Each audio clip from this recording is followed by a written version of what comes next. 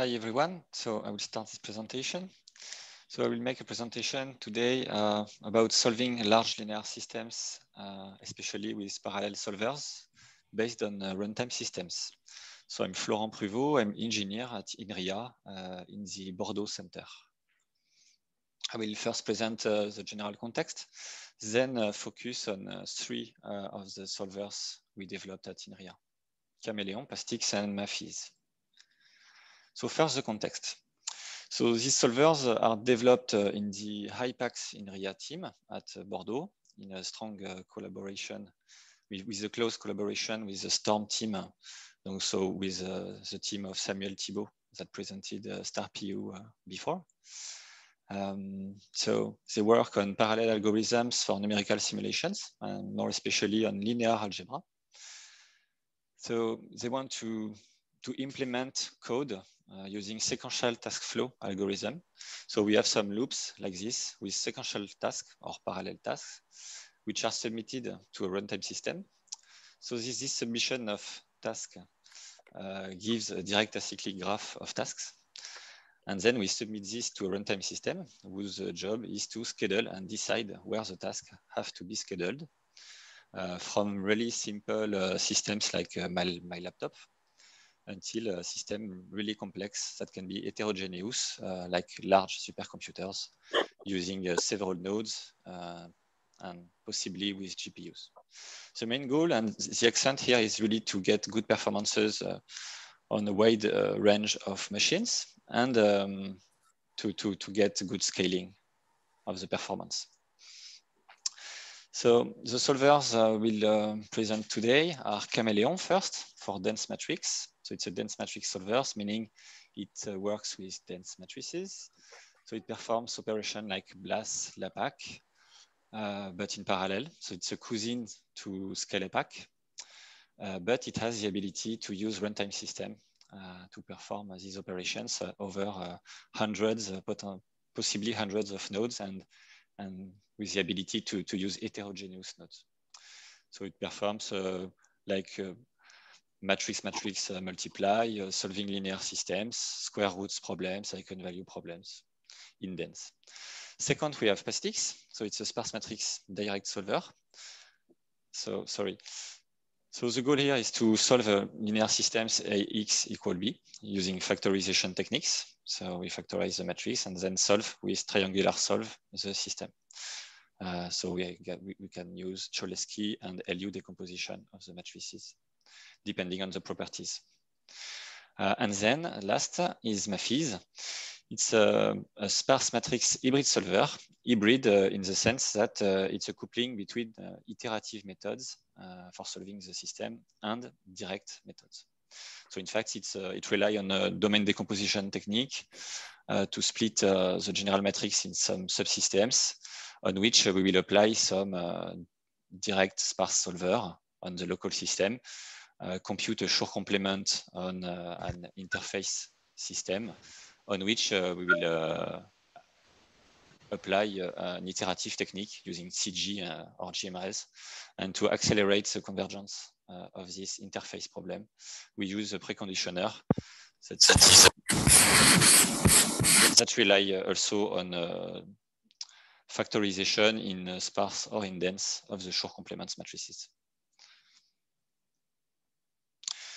So I'm talking about also runtime system. We use runtime systems in our solvers. So I present here fast two of them.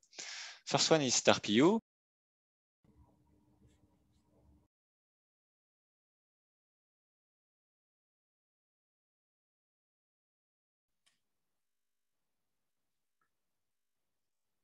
Florent, your mic is down. Can you reopen it?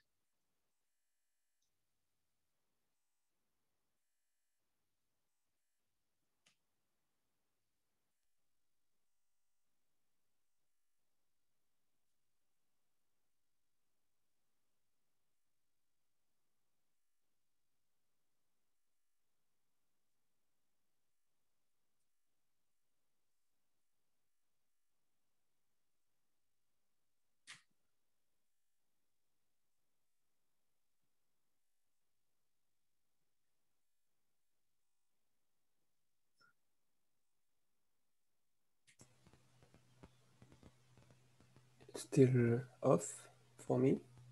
Yeah. Your mic appears to be on, but we can't hear you.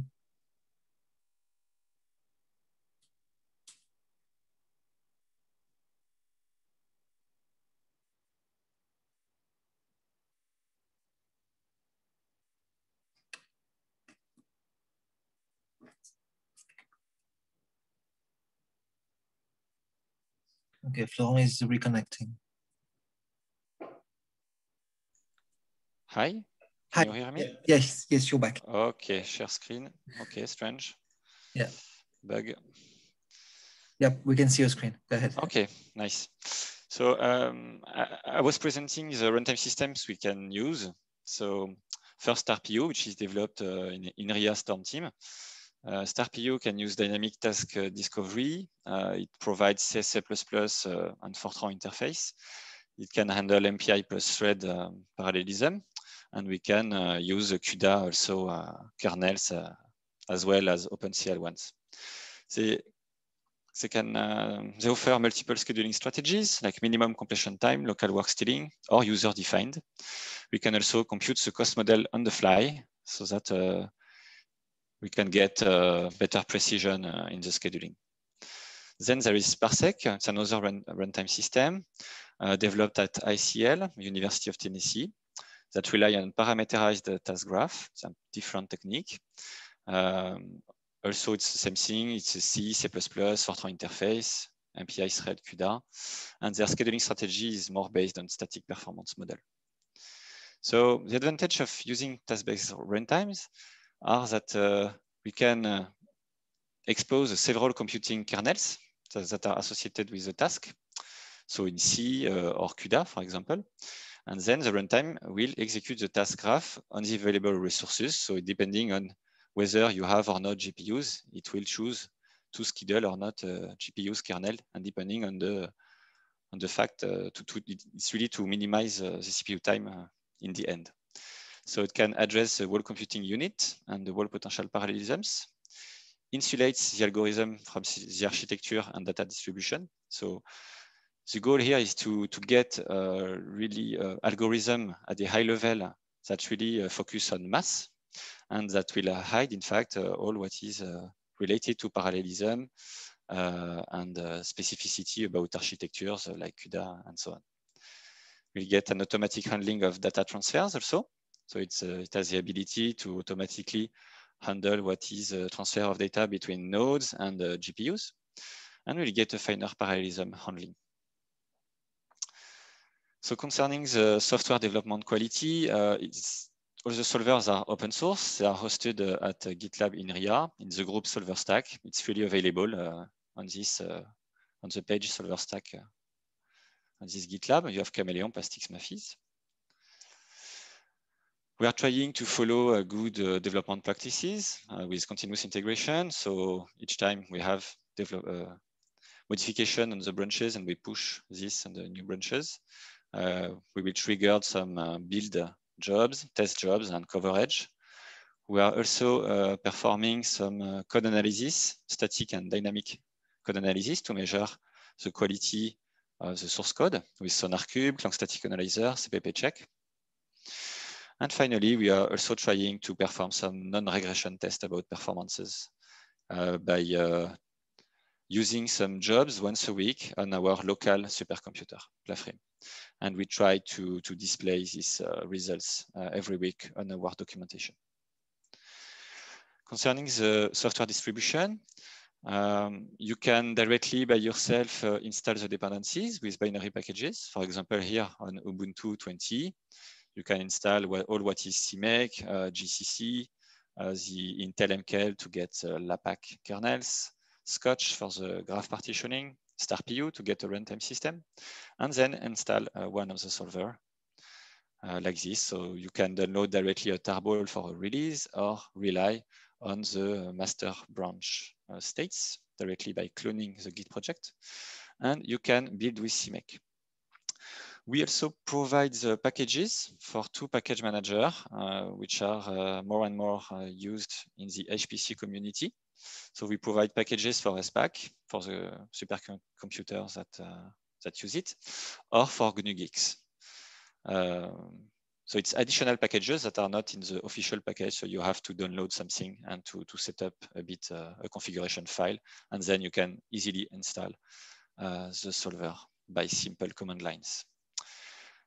For the reproducibility, we definitely recommend GNU Geeks because it's more robust to reproduce an installation. So let's start presenting Chameleon a little bit. So here's the software ecosystem. So it relies on kernels, PaStiX and QBLAS if you want to use GPUs. And you have a choice between different runtime systems, depending whether or not you want to use GPUs or different nodes with MPI.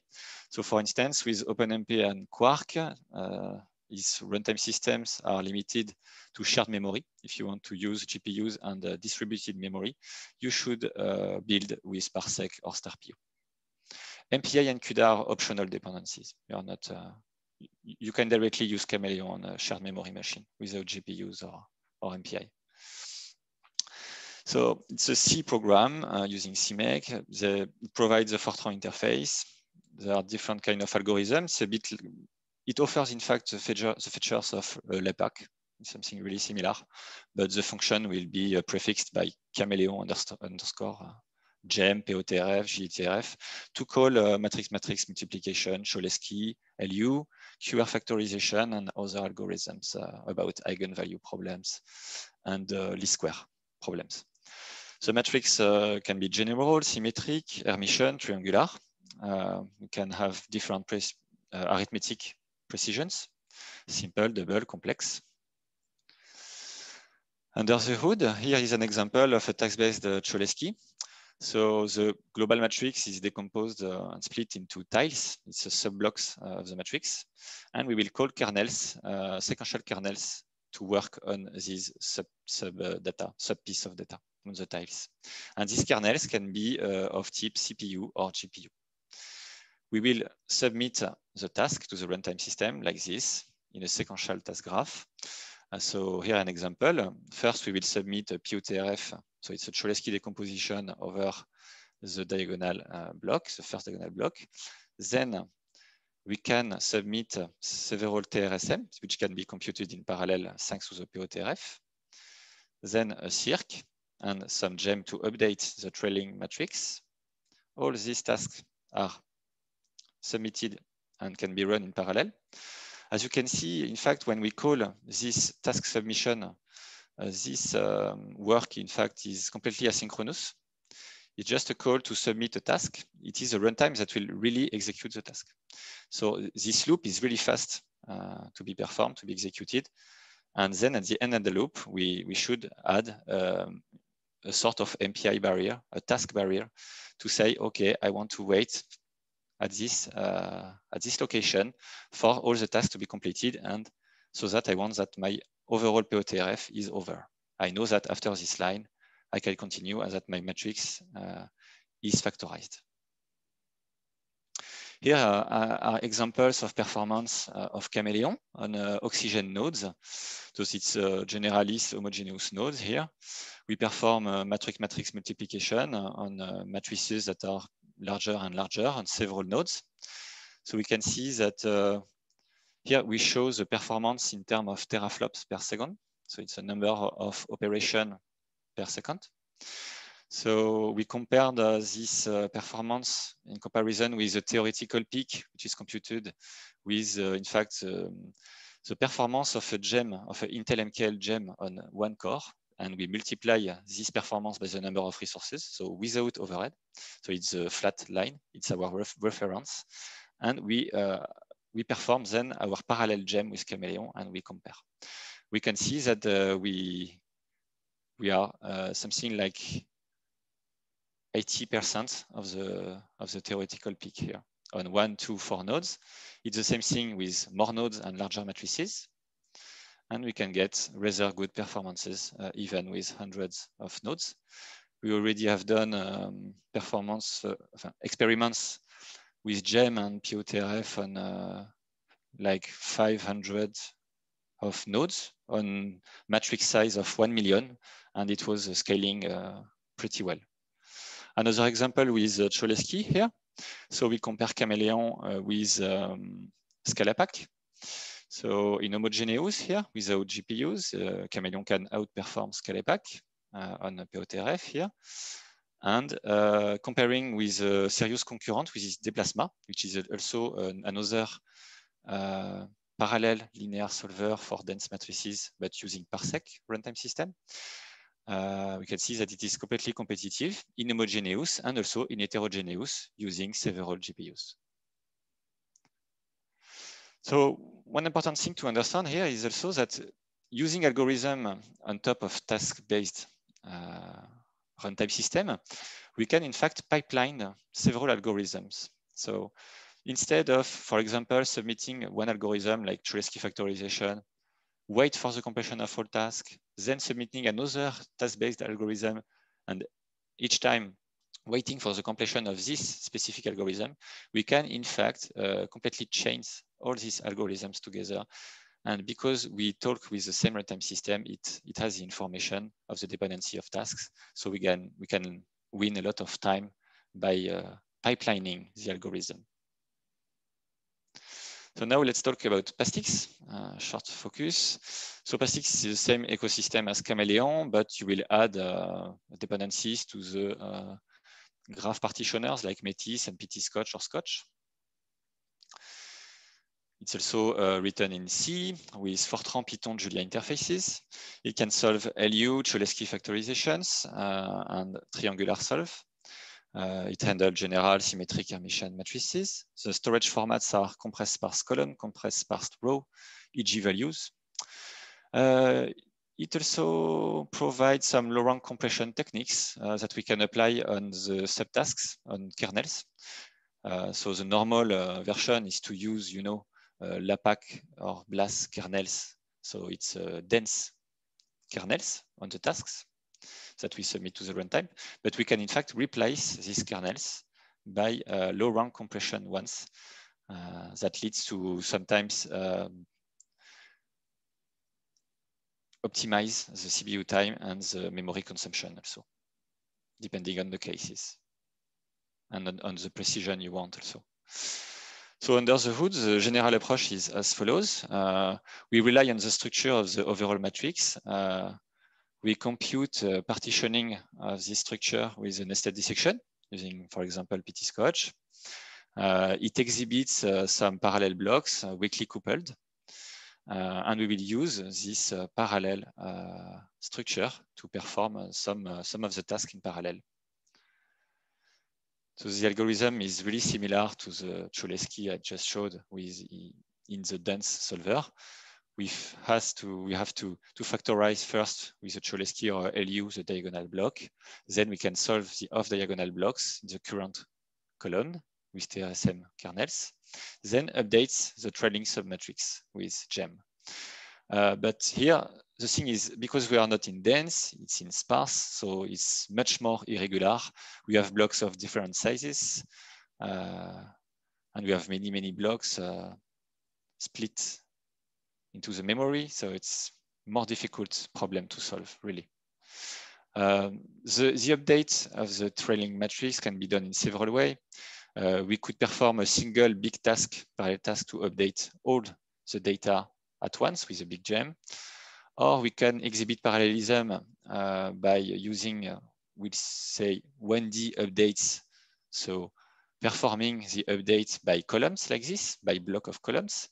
So is being a task, here another task to update the subsequent blocks of columns. And this can be done in parallel. So we will call here 1D updates. And we can also, depending on the case, apply 2D updates, a bit like in Chameleon, where we update the gem on the small blocks.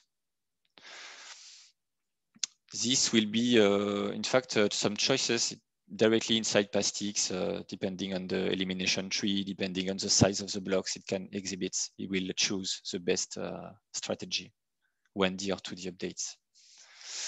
Here is an example of performances on an heterogeneous node with 2 or 4 K40 GPUs. So it's several matrices that come from the literature, and we look at the performance in gigaflop rate. In red, we have the performance with CPUs only, and then using one or more K40 GPUs. As you can see, the performance are better with GPUs, so we can use the GPUs. But of course, because the problem can be irregular and more complex to solve, sometimes the matrices are too small or it exhibits too small sub-blocks, so that it's really difficult to exploit well the GPUs. So sometimes it's not better to use GPUs on some matrices. Let's talk about Maphys now. Maphys is the hybrid solver. So it relies on CG, GMRes iteration, and also factorization using sparse direct solvers that can be PaStiX or MIMS. It also uses Scotch, PtScotch to compute the domain partitioning of the matrix. And it relies also on LAPACK, BLAS, MPI, and threads. So it can use several levels of parallelism. Either we decompose the matrix in subdomains and we use one MPI processor per subdomains and we bind it to a core. So each core being a subdomain of our problem. And then we will use, in fact, sequential PaStiX or sequential MIMS on each subdomain and sequential LAPACK to factorize some dense matrices. Or we can also try different strategy like affecting only one MPI process per node and use multi-threading inside the node. So decompose less subdomains, decompose our global matrix in a fewer number of subdomains, but exploiting parallelization of PaStiX or MIMS at the multi-thread level. And also exploiting, for example, multi-threaded LAPACK like Intel MKL on the dense matrices we will get. So it's written originally in Fortran 80. It offers a C interface. They're currently working, the developers, on a modern C++ rewriting of the code. So for now, it's a work in progress and it's a private project, but I think in a couple of months or year, we will get this open and freely available. And the storage format is EG-value. So under the hood, it's based on domain decomposition techniques. So you have, let's say, a global domain geometry on which you want to solve like a PDE, a partial differential equation system. You will try to make arise some parallelism. You will decompose this general problem into subproblem omega 1, 2, 3, 4 with boundaries between some domains. You will be able to solve local systems in parallel, and you will have iterations between a system, some local systems that can be performed in parallel, and some boundary problems to solve the entire problem then at convergence. Maphys, the idea of Maphys is to do that, in fact, at the algebraic level.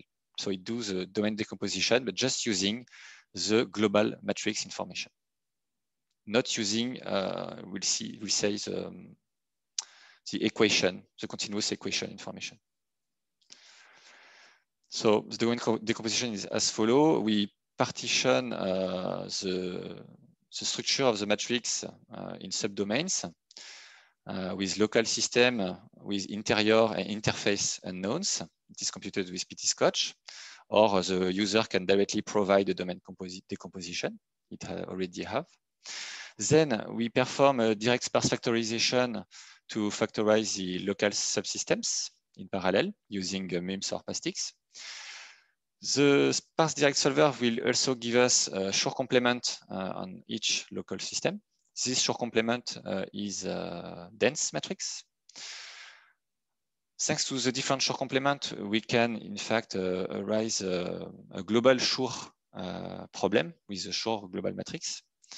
This problem at the interface with the Schur complement matrix will be solved using an iterative technique like CG or GMRes, depending on the properties of the Schur complement.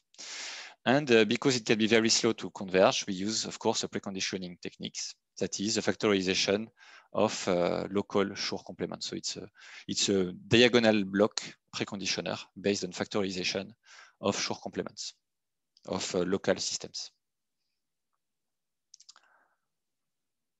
So either we can use a dense LAPACK to factorize these Shor blocks, or we could also have techniques like sparsify the Shor blocks, meaning we drop some values that are too slow, too few, really low variables. And then it becomes a sparse matrix that we can factorize with a sparse direct solver. So here are some examples of performance. So here is CPU time depending on different test cases. It's a weak scaling. So it's CPU time and where we have a larger number of resources that are used and with larger matrices. So normally the best here to get is to have a flat line.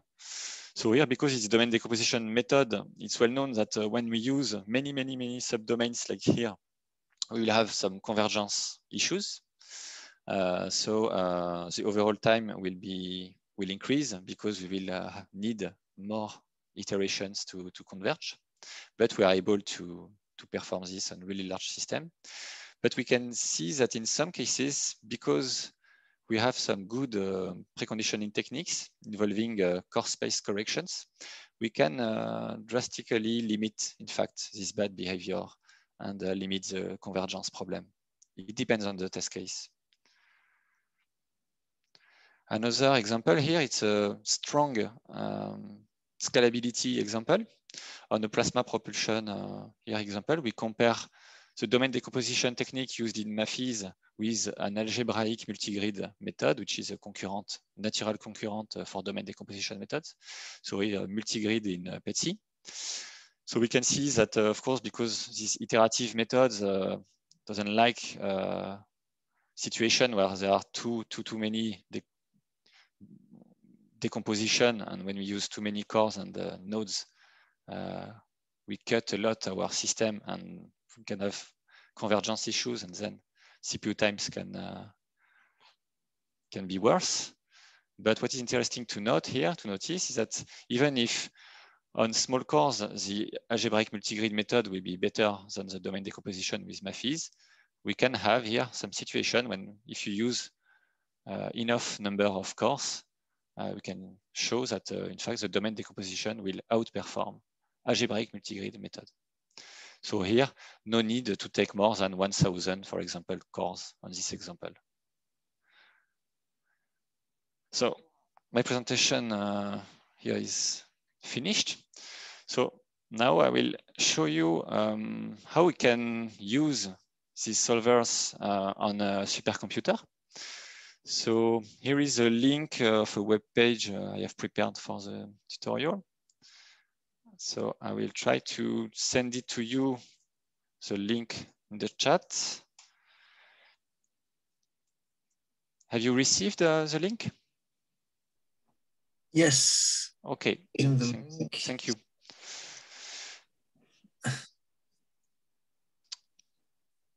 So the goal here is to show how to use these solvers, to show example of usage of these solvers on a real supercomputer. So here we will use PLAFRIM, which is our local supercomputer, but of course you can try to use it on national computer like Terra or Oxygen or Oak, or what you want, or BSC at Barcelona.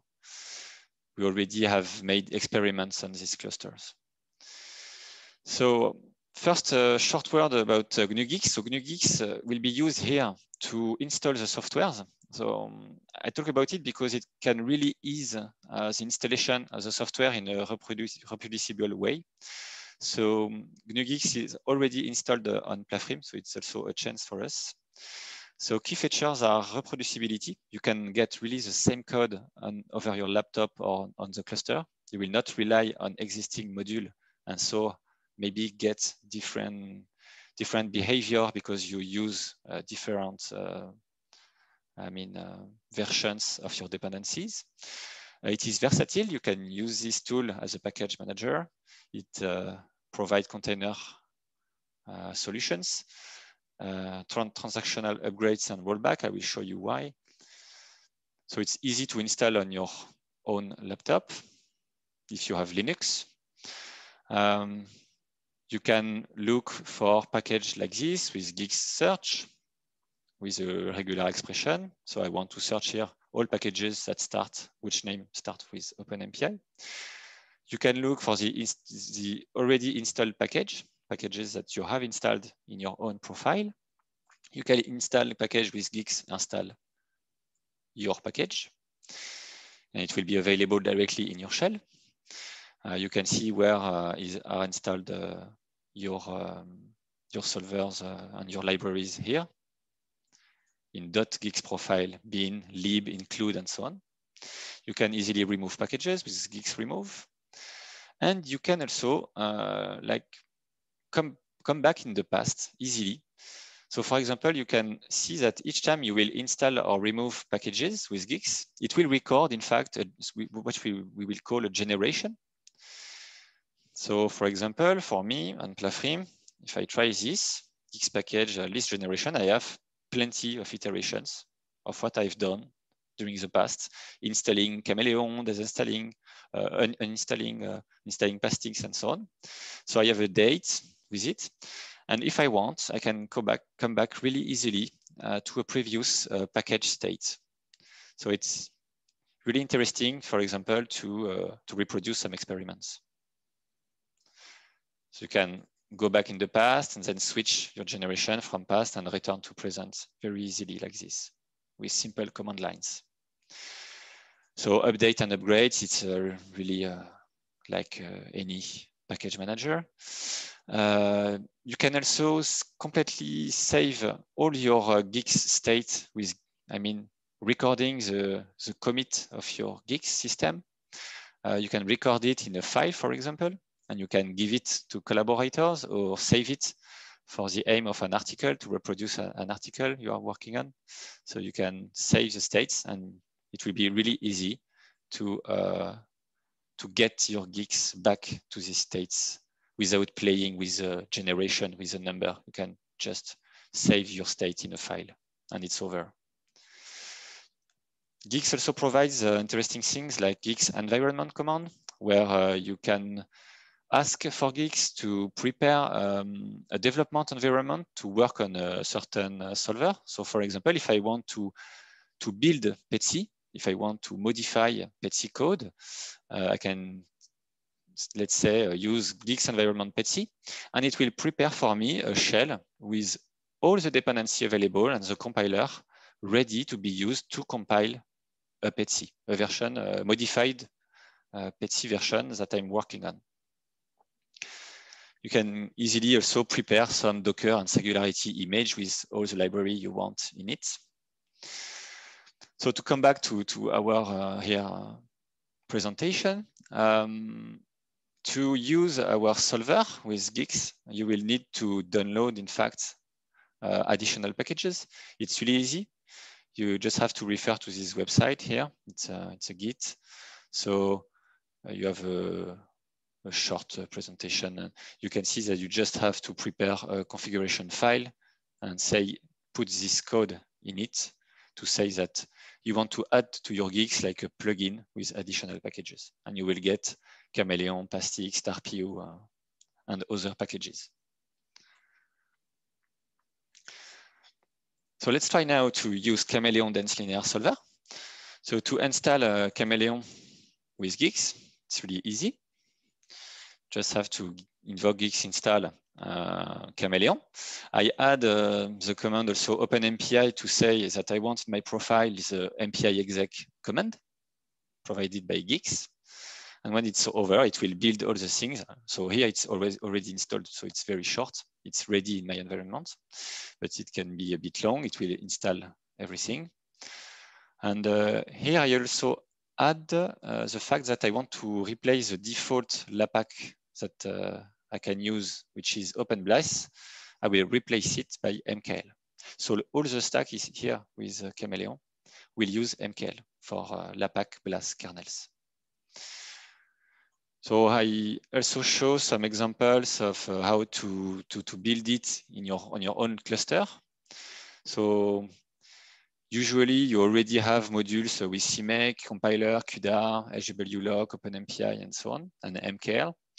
So starting from this, you can then download the StarPU, install it. It's really easy. You just have to get the tarball, copy it on the cluster, and invoke, configure, and make install.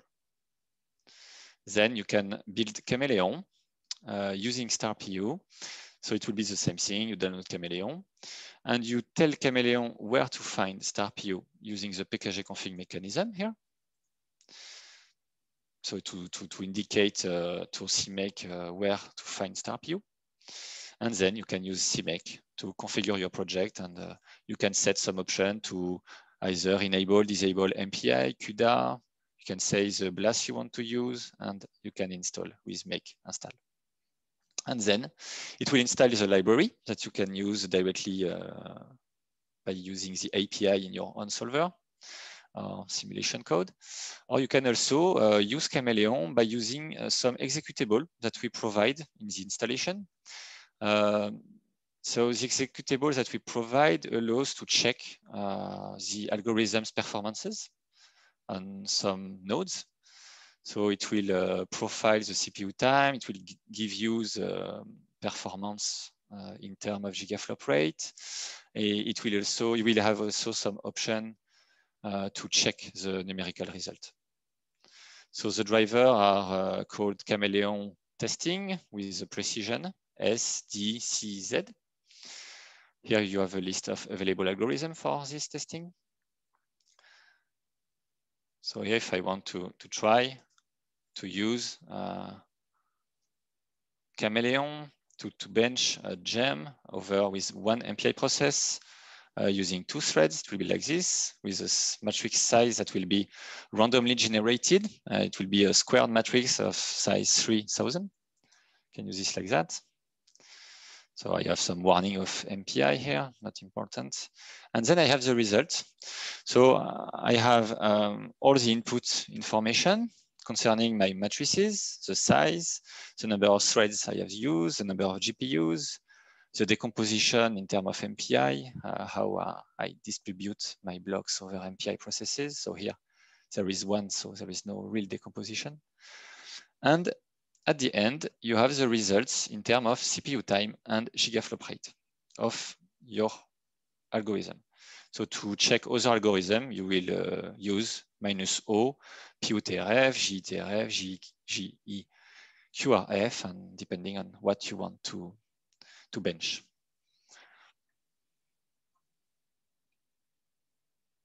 So let's try on real nodes. So normally I have a reservation that is already ready for me. So I can perform a salloc on here 2 generalist nodes. I will indicate that I want 1 MPI process per node. It's a common usage with Chameleon, is to use 1 MPI process per node, and all the node is used in with threads, thanks to StarPU.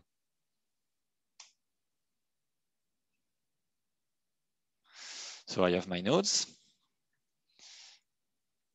I can try an execution of Chameleon.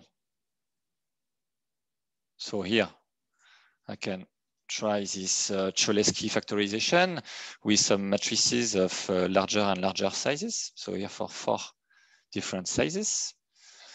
So I submit it on a node here. So for now, I use only 1 node just to see the performances. So it's really fast, and the biggest matrix, we can solve this in 3 seconds. So it exhibits 3 teraflop and a half on the Cholesky on 1 node. So let's check what it gives on 2 nodes now. And on 2 nodes, we can also consider larger matrices like 64,000 if we want. So here for 32,000, okay, something like 5 teraflops. Normally it's more like 6. Maybe we'll try another run. And yeah, as you can see, the 64,000 sized matrices we could perform in 14 seconds this Cholesky, and it exhibits a performance of that is not so bad, of 6 teraflop on the 2 nodes. So it was with Cholesky. Now we can also try with different algorithms like GEM. So it's matrix-matrix multiplications. So same thing, we try to get the best performances as we can. So the GEM can be really costly, dense. Recall that it's in n square here, the complexity. And factor of power 3, I mean. It's cubic. So we could solve this GEM on 32,000 sized matrices in 21 seconds. So here on one node, 3 teraflops, and we can check on 2 nodes. And you can do that for the available algorithms. So normally I've put the list of the available algorithm that you can try. So there are some classical algorithm that you can find in LEPAC library. Just notice that for now, eigenvalue problems are not very good in MPI. It's more to be used on the shared memory nodes. It's because it's really difficult algorithm to scale. So it will require more research to be able to scale eigenvalue problems with MPI. So here, my GEM on 2 nodes, it's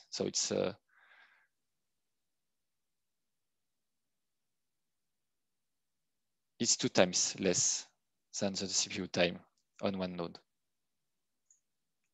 So 10 seconds instead of 21 seconds. So what is interesting with these solvers is also that you can, for free, analyze the performances with execution traces. In fact, because we rely on StarPU, StarPU provides a version with traces available, meaning that with FXT enabled, it's another library, it can, in fact, record every event in terms of tasks. It will, in fact, record the CPU time of each task on each resources, so that we can then display and analyze the execution traces with a software like Vite. So here, if you want to try, in fact, with Geeks, it's really easy. Just have to install the version with FXT enabled.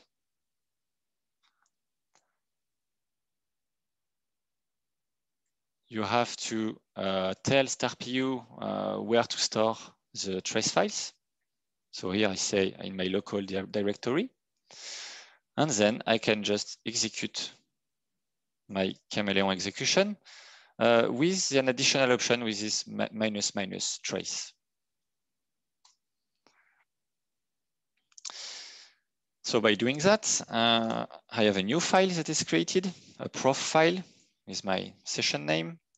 And then I can use StarPU to convert this profiling file into a PaStiX file that can be read with some solvers, some library like Vite. So you use the StarPU FXT tool that is available in your StarPU installation. And then you have a PaStiX trace. And this trace, you can read it with Vite. And it gives you a view like this of all what happens during your algorithm. And I mean, all the tasks that have been submitted to StarPU. So it's really interesting to see if your tasks are well scheduled or not, or if you have some overhead because of lack of parallelism, or because you have some tasks that are too long on this CPU or on this GPU. So as you can see, for example, if I zoom on this, so you have representation of some blocks. In pink, you have the generation of the matrix with random values. And in yellow, you have the Cholesky factorization of a diagonal block. Then you have all the TRSM in parallel, and then plenty of gems and TRSM and circ kernels that are scheduled. As you can see, it's really efficient. They are not really, there is no big overhead in this trace, meaning that we exploit well all the CPUs on this node. So we can do that. We can also compare the Cholesky, pure Cholesky factorization with the Cholesky plus triangular solve in this trace. We can also have traces with GPUs or with MPI on several nodes. So as you can see here is an example of gem using 2 nodes. So you have the representation of the 2 nodes with the communication with the white arrows. You can zoom on your trace and see what really happens in a really precise way. So what is the duration of the task? What was the duration of the MPI communication? And you can check that all is normal. And if your algorithm maybe needs further work. So you can use Chameleon with GPUs also. So let's change the allocation node. So I can install my version with CUDA, with Geeks really easily. Then I can reserve with Slurm a node with GPU. So it's Sirocco means it's a GPU with 2 V100 GPUs.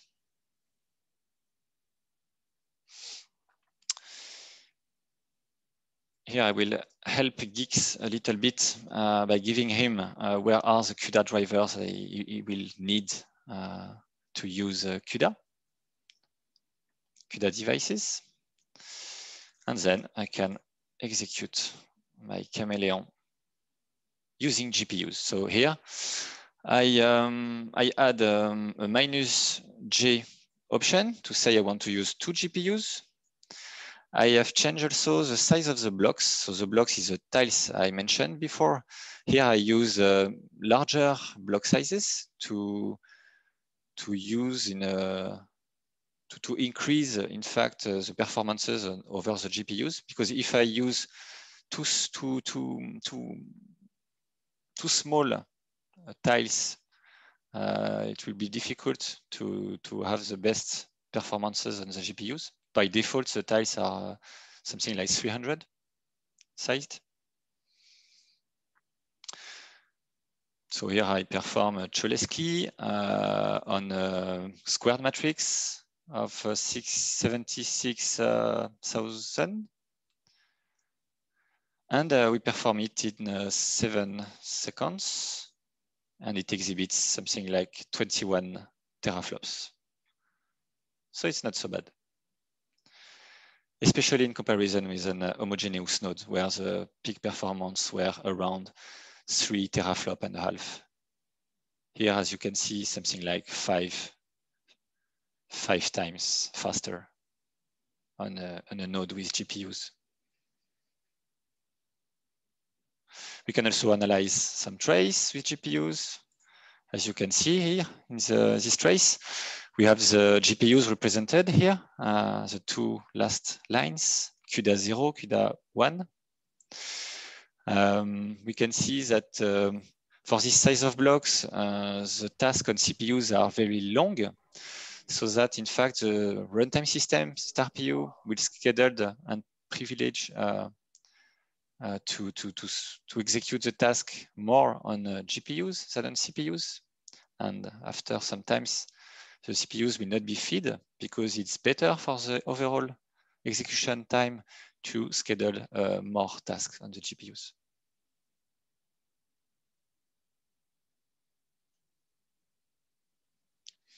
To use Chameleon in your C++ project, we have some documentation. So refer to the official documentation. We have some tutorial in the documentation explaining how to use the API of Chameleon. So it's really similar to LAPACK at first, but first you have to initialize and finalize you have to initialize your Chameleon with Chameleon init. Then you can see the tutorial with a step-by-step tutorial helping you to understand Chameleon into more and more complex and it enters more and more into details. So we show first an example using LAPAC and BLAS to perform a Cholesky. Then we compare how to do the same thing, the exact same thing using the Chameleon API. So it will be really similar and it will perform the same operation on the same kind of data, which here are LAPAC vectors. So it's just, contiguous in memory, big array. So storing the columns of the matrix one by one. But by doing that, in fact, we hide the fact that there is a conversion of this data into a tiled matrix on which we will work with Chameleon and StarPU. So the best way is then to try to understand how to use a tile interface, meaning that you will directly use a Chameleon structure to store the matrix. So structure of the matrix is in fact storing the matrix by tiles in a contiguous way. So each tile is stored contiguously. But you also have functions to, let StarPU handle the memory and just give some functions about how to fill each sub piece of the matrix.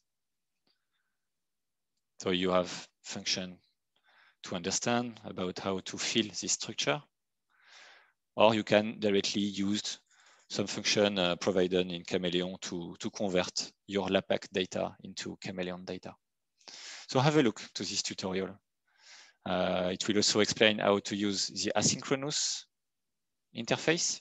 So the one I was mentioning when I was saying that we can give different subsequent algorithm as a sequence without any synchronization of the runtime system, so that all the tasks of this algorithm are pipelined together.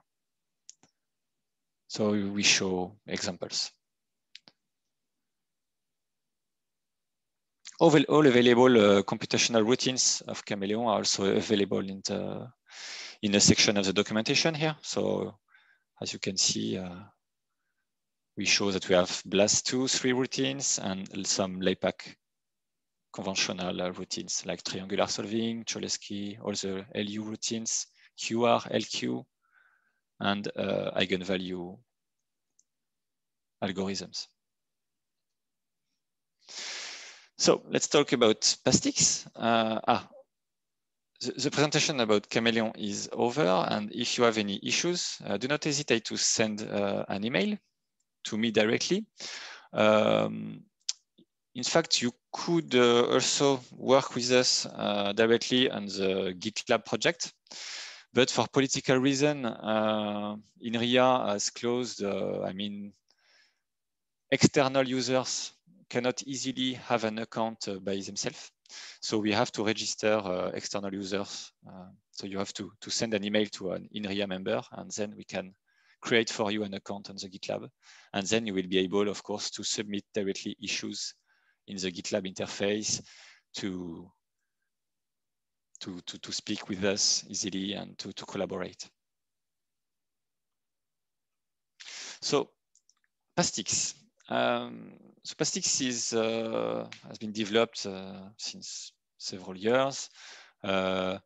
Previous version was PaStiX 5. It was hosted on the INRIA GeForge, but now it is considered as old version that maybe should not be used anymore. The new version of PaStiX is on GitLab now side. It's PaStiX version 6. You will see this new version here. It is, we'll say, rewritten.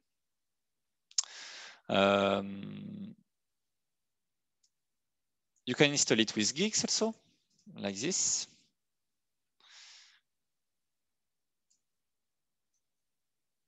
With the same kind of command as Chameleon.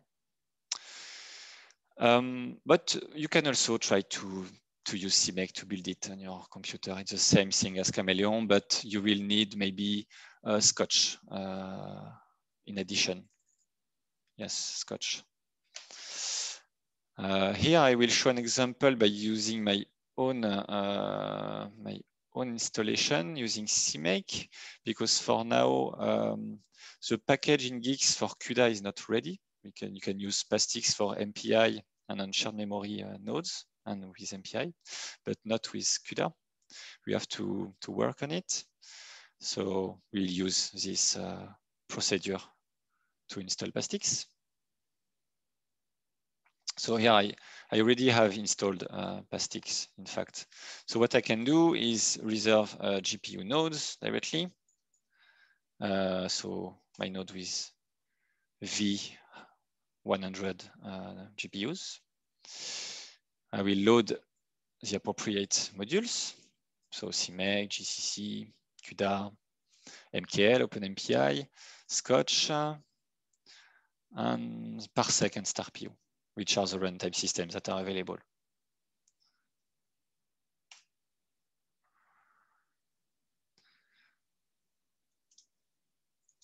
So here I have an installation ready of PaStiX.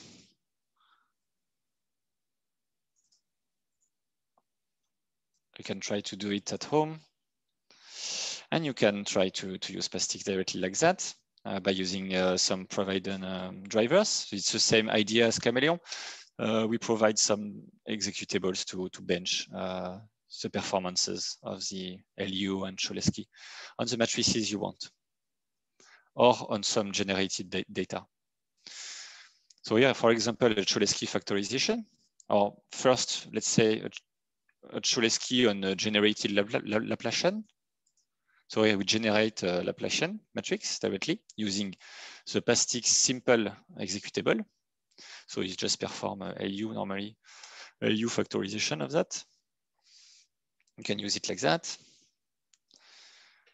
So here it performs the factorization using 40 CPUs of the node without GPUs for now. You have some parameters that are given here. It explains that by default, you use the native scheduling strategy inside PaStiX. You do not use runtime system. We will see how to use them. And then it shows the CPU time needed for ordering, symbolic step, reordering step, analyze step. And the most important for us here part is the factorization step part.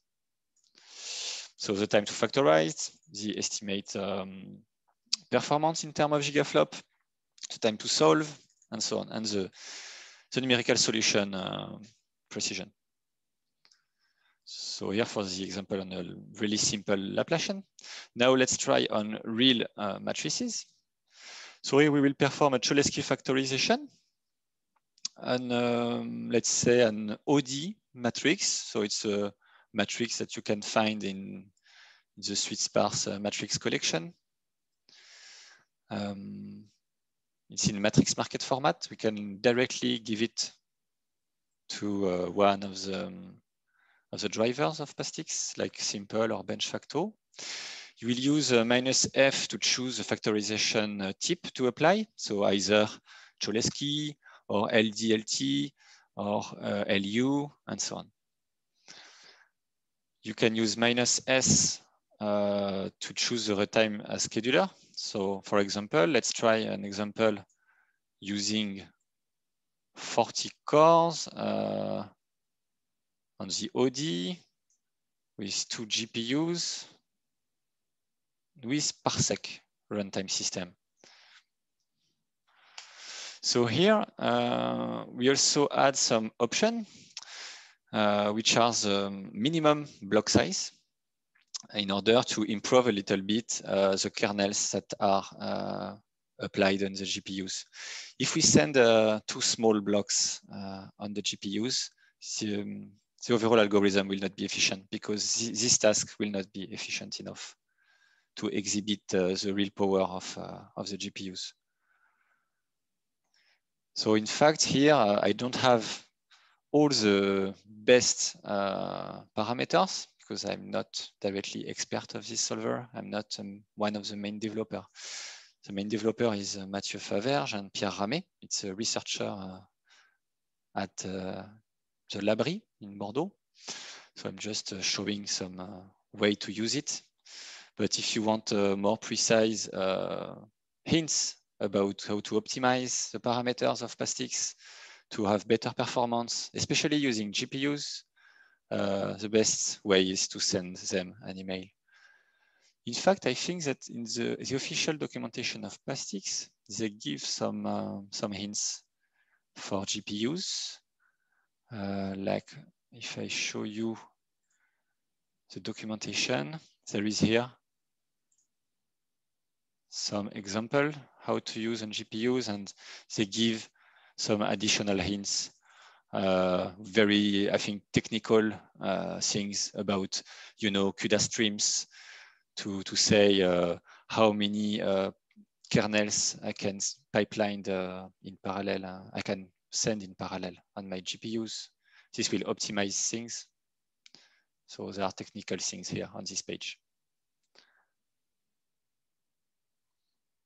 So here on our example, what we can observe is that if I perform my Cholesky factorization on the OD matrix using CPUs only, I will have something like 400 gigaflop. If I use 2 GPUs, I will reach something like 1 teraflop. No, like it's LU factorization, sorry. So it's on the OD, you will have 700 gigaflop with CPUs only. With 1 or 2 GPUs, you will improve a little bit, but it's not really sensational. We'll have 900 and can reach 1 teraflop. But I'm sure we can do best maybe with better parameters, especially with playing with block sizes and CUDA streams. So you have to play a little bit with that parameters. So here my example on the OD matrix using 2 GPUs. So I have something like 1.1 teraflop, like I said, on this factorization.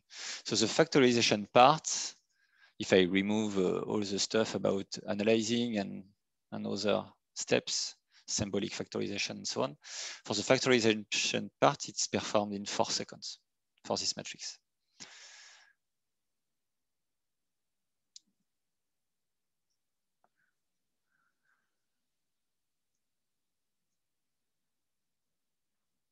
If you want to perform LU factorization, you will have to change the parameter. So you will use -F2 to apply a LU factorization if you know that your matrix is not SPD and it's a general matrix. So here is examples. We have, for example, this matrix without GPUs. We perform the factorization in 400 gigaflop. Using 2 GPUs, we will raise 1 teraflop. And we show also that we can use, in fact, low rank compression techniques over kernels. So these techniques cannot be used on GPUs, but by using this technique on homogeneous nodes, in fact, you can reach something similar in terms of performance than using nodes with GPUs. On this example, for example, we have the same performance using low rank techniques on the 40 CPUs in comparison with the normal techniques with dense kernels on the 40 CPUs plus 2 V100 GPUs.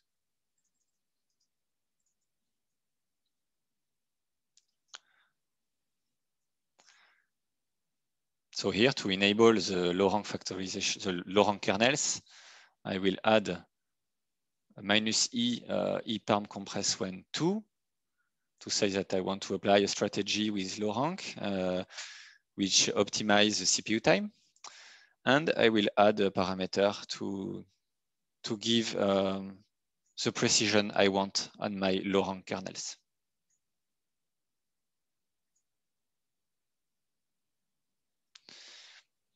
So here is how you can play with PaStiX drivers. You can also generate traces with PaStiX by using StarPU plus FXT. But you can also use, we can say, a more generic solution. If you want to have traces, whatever the runtime can be the PaStiX scheduling strategy, or ParsEC or StarPU. You can use, in fact, EasyTrace, which directly will generate the trace without FXT. So here is an example on how to use it. So I've showed in the CMake build, I've showed that if you have an EasyTrace installed, you can build a PaStiX with EasyTrace enabled.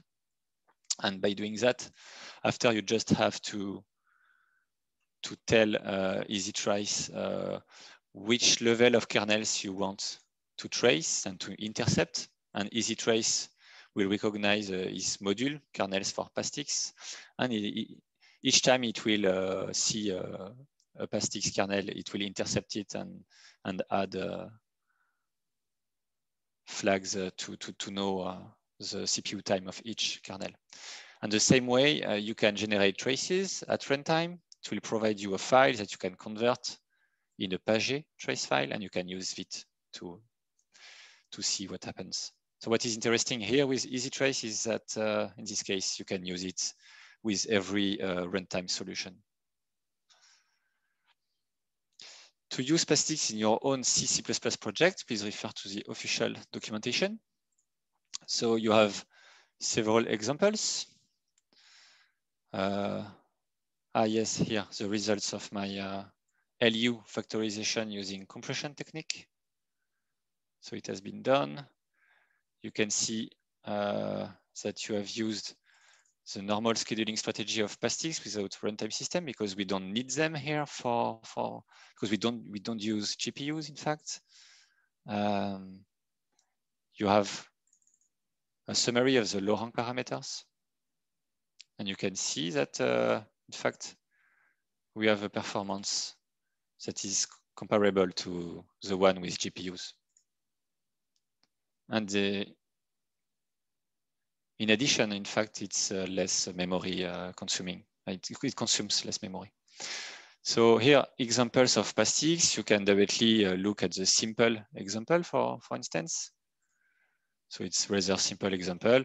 It shows you how to use, how to fill PaStiX data. I mean, to use PaStiX, you will need to declare some SPM matrix, which is a format of matrices for matrix. This format of matrix can handle, CSC, CSR, and EG value formats. It comes from a library which is called SPM. SPM, I have a link here. So it explains how to use this driver. So how to give your matrix in a SPM format so that it can be used by PaStiX.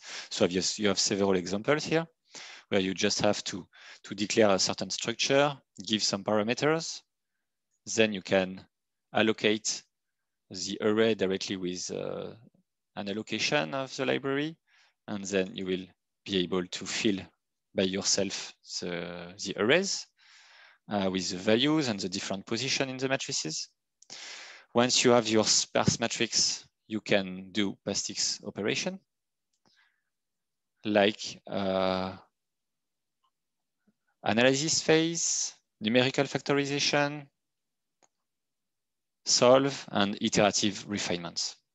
You can also perform scaling on your matrix or your vectors. You can perform also sparse matrix multiplications with PaStiX.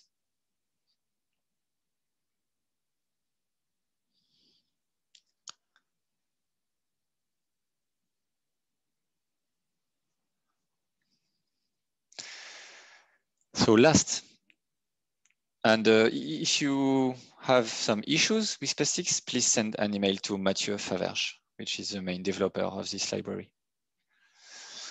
So concerning the last solver, Maphys, so Maphys can be also be installed easily with Geeks. So here, let's try. So I release my node. I will purge my environment. without module. I will install Maphys.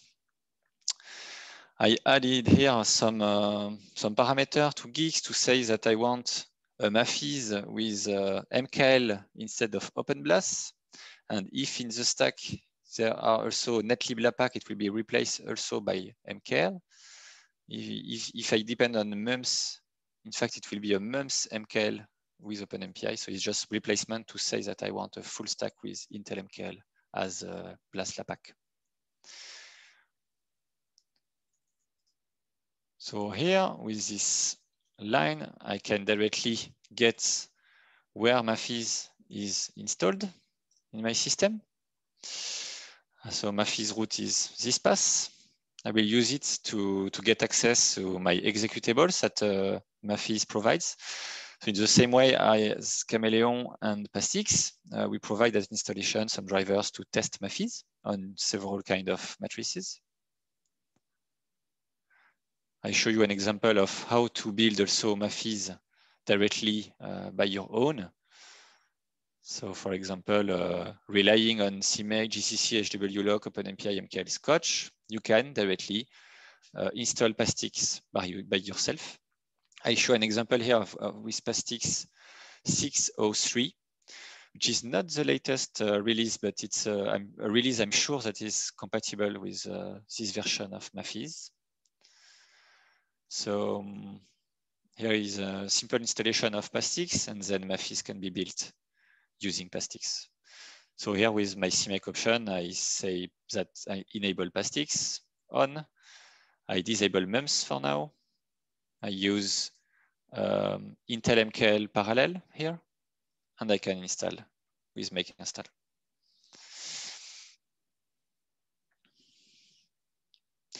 So it provides the examples in the examples directory of the installation.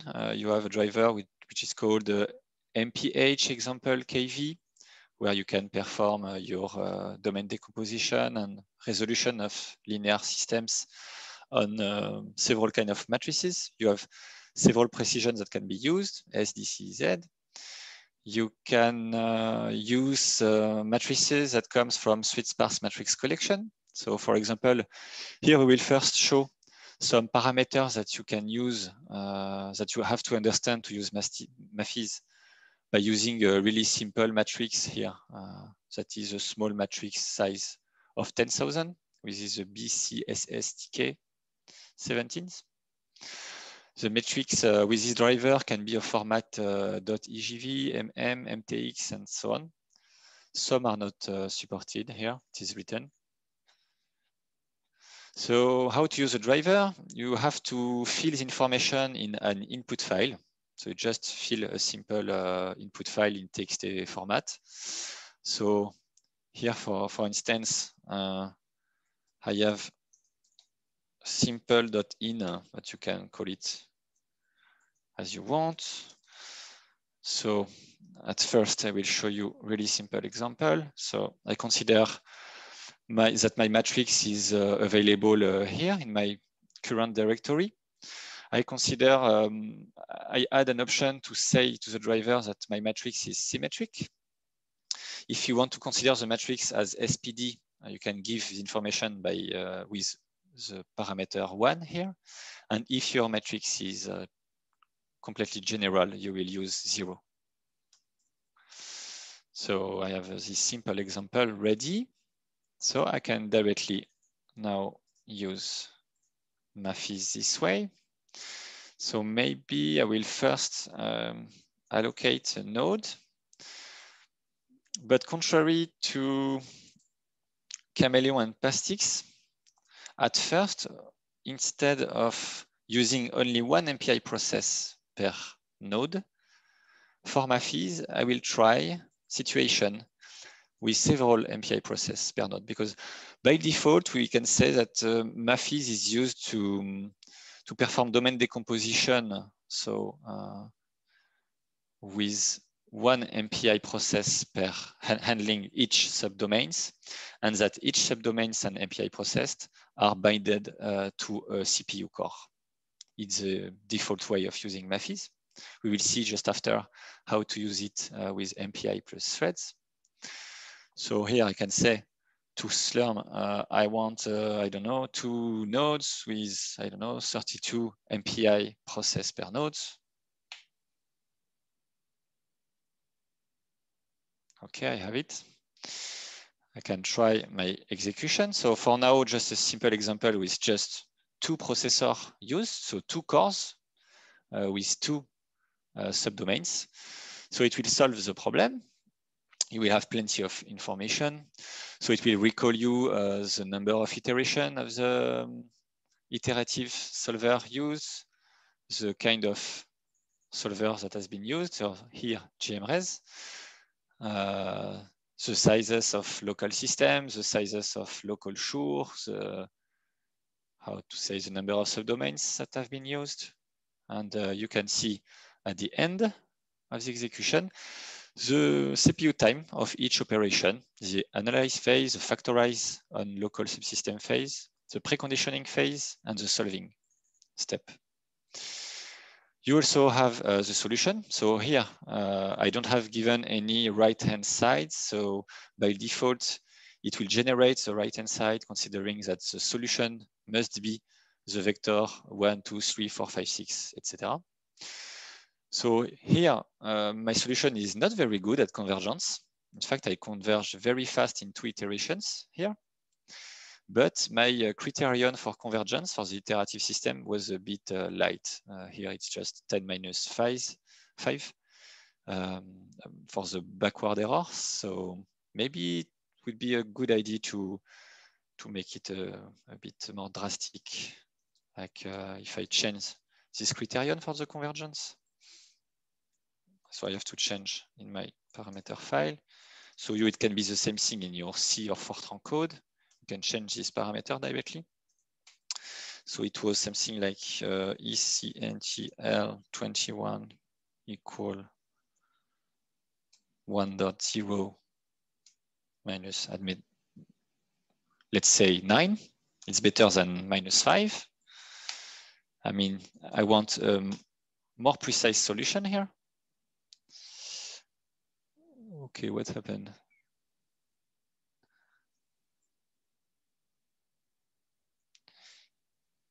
Ah, okay. It was not the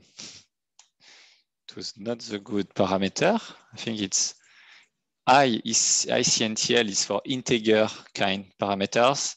I should use R for real kind of parameters. So I think it's more this one. Yeah, I think it was this one. So now I converge in 6 iterations for this problem, and the solutions are better. So you can try with more subdomains and using more cores on the node. So for now, in fact, because I'm just using 4 or 2 subdomains, I'm just using 2 or 4 cores. So I'm just working on 1 node for now. So if you increase the number of subdomains, you will certainly observe convergence loss. So you will need more iteration to converge. But in fact, it's a natural drawback because in the same time you have used more cores, and in fact you will have smaller subsystems to solve, and the time for factorizing will be lower each time you will decompose more and more your global problem. So you will win certainly some time on the factorization of your subsystems. And you will certainly, conversely, lose sometimes on the solving process because you will need more iterations to reach convergence. So it's things to analyze, to understand, depending on your matrix properties. Here, this matrix is really extreme because it is really ill conditioned. I think the condition number of this matrix is 10 to the power 10. Which is very high condition number. So it's more difficult to get a good solution. We need to perform more iterations. So what we can say here is that for now we have used sim equal to, meaning we just give to Maphys information that my matrix was symmetric, but in fact I can do more because this matrix is SPD, symmetric positive definite, so that in fact I can use a CG iterative algorithm. So conjugate gradient is known to be well fitted for SPD matrices. And why? Because it will not requires what GMRS needs. I mean, it will not involve computation of orthogonal basis that can be really consuming in terms of memory. It's very costly, I mean, in terms of memory. So if you can use CG because your matrix is SPD, use it. So you have to replace parameter by here 1, if you know that. And you can check that the iterative solver that is used is CG instead of GMRS. It will optimize your memory. So now, if you want to try, for instance, on this matrix with more subdomains, you can try with, for example, 5. Normally, we will have a surprise. So we have to understand that you will have an error here. So Maphys, in fact, for its domain decomposition technique, rely on nested dissection. So it's in fact, it's B partitioning of the graph. So you need to have a number of domains that is a power of 2. So you will need to use also a number of MPI processes that is a number of 2. So if you use 4 or 8 or 16, it will be okay. Another problem that you can get is that if you use the default domain decomposition technique of Maphys using PaStiX, you can raise some errors like this. So here you have this strange message saying that partitioning with Scotch has failed. So in this case, instead of relying on directly PaStiX to partition your graph, we recommend to use the paddle algorithm. That is an external library that we use to get a really robust algebraic domain decomposition. So it's a dependency of Maphys here. To use it, just have to build, of course, with it at configure, but also you can enable it in your file with this criterion, with this parameter. So ICNTL 49 at 2, you will use paddle, and you will be able to rely on a robust domain decomposition technique.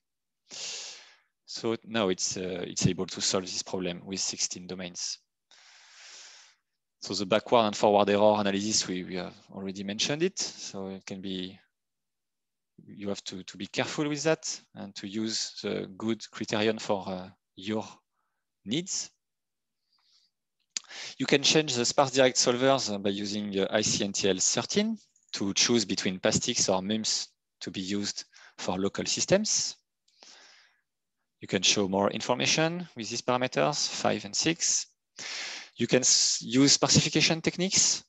So meaning that when for the iterative, in fact, algorithm, CG and GMRS, it is done on an interface problem, and a problem that is related to interface unknowns.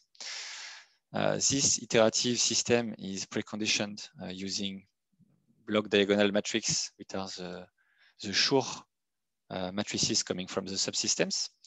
Those Schur, generally, they are dense matrices. So we use dense Laplace factorization on it. But if you could try to, in fact, sparsify these matrices and use a sparse solver instead of a dense solver on it, in order to maybe have gains in CPU time and also in terms of memory on this part. So to use this, you use ICNTL 21 at 2, which is, I think, the default, in fact, parameter. It's a default. The default is to use sparsification, in fact, and so to apply the sparse solvers on the Schur matrices. And then you have to understand that there is another criterion with this epsilon, meaning that we will drop every values in the Schur matrices that are lower than this criterion. It is a threshold you can change by yourself. If you want to disable the specification and certainly have a more robust but more costly, certainly preconditioner, because you will perform dense LU factorization on your shores. So it will be, yeah, it will be more expensive in terms of memory, especially. You can use this parameter and turn it to 1, I think.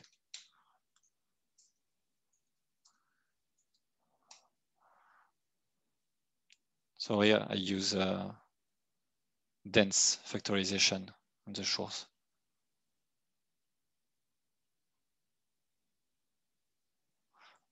Well, on this problem, it's the same convergence, but on some others, you will have better convergence with parameter 1 here instead of the sparsification techniques. If you are not afraid with memory, it's better to use this. You can force GMRes by yourself instead of CG. We recommend also, if you work with multiple right-hand sides, you could replace the basic CG and GMRes that are used in Maphys by the fabulous library. So this library is an external library that you can install, and you can build Maphys with it. And you can replace the iterative solver with Fabulous. It will be better for problems that needs multiple right-hand sides. So for large test case example, like the OD, we can show an example here. What we can see is that if I use this input file on my driver, so if I say that it is symmetric, I say to use PaStiX, to use paddle for the domain decomposition, so I want 10 minus 9 for the precision of the iterative method. If I send this on the 64 MPI processes over the 2 nodes, in fact, I will have convergence problem. In fact, it will not converge after 100 iterations. This is because I cut too much my problem into sub-pieces, and maybe the problem is a bit complex here, and it's difficult to converge. So what we can do in this situation is to use, instead of using one subdomain per cores, is to use MPI plus threads. So getting one subdomain per MPI process, but we can use several cores inside the resolution of each subsystems. So to do that, you have to use the parameters 42 at 1 to enable multi-threading inside subdomains. And then you will say your configuration, like how many physical computing machines you use, so the number of nodes, the number of cores on each machine, the number of threads you want to use per MPI process, and the number of MPI processes, and so which is in fact the number of subdomains. By doing that, you will see that you can converge in 15 iterations, but with a lot of time spent into the factorization of the local matrices, because here we have 2 big factorization to do on each MPI process, on each node. So maybe it scales not so well in PaStiX on each node using all the 36 threads. So after, what you can do to optimize is in fact to have a compromise between the number of domains you use and the number of threads, the number of threads used inside your subdomains. You can try solutions in between like this. So using 4 subdomains on 2 nodes, letting each subdomains used 18 threads, and also can try with 8 subdomains, each subdomains using 9 threads. And if we see to the results here, we can see that, for example, the factorization time is usually twice less. So here, with 2 domains, my sparse factorization on the local system is 22 seconds. Here it's 10. So I win some time on the factorization, but on the contrary part, on the solving, I will have more iterations to do, 30 iterations. So you have to check what is the overall gain. So here, for example, in the first situation with 2 subdomains, I performed the resolution in 100 seconds. With 4 subdomains in 80 seconds. So it's better to use this solution. And in the end, if I use, in fact, 8 subdomains on the 2 nodes using 4 MPI processes per node, I have my best solution here with 78 seconds.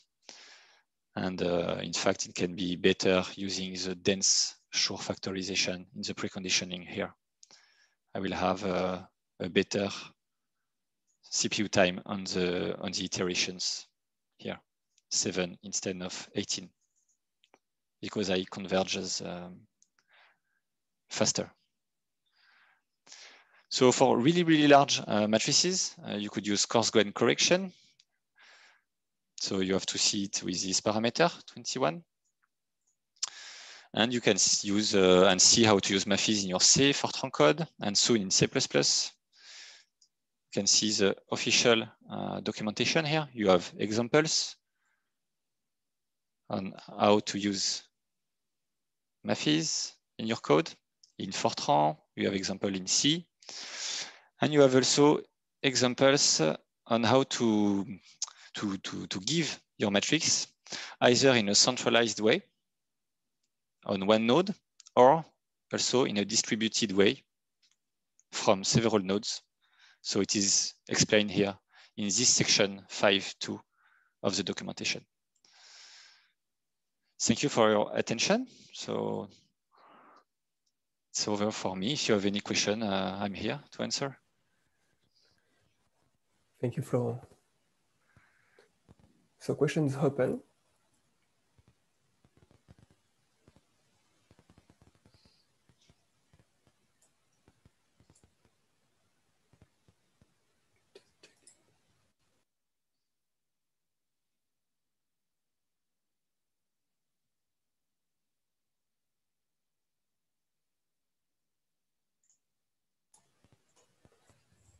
No questions, even in the pad.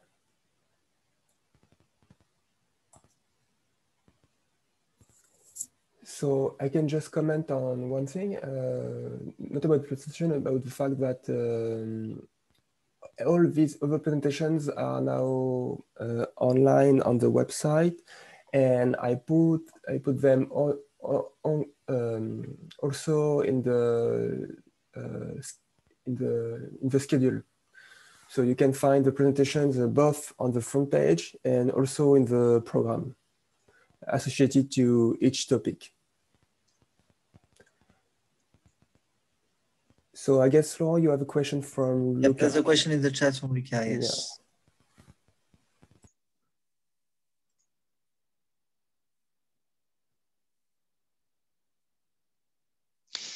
Yeah. Yes, so asynchronous run, yes. Yes.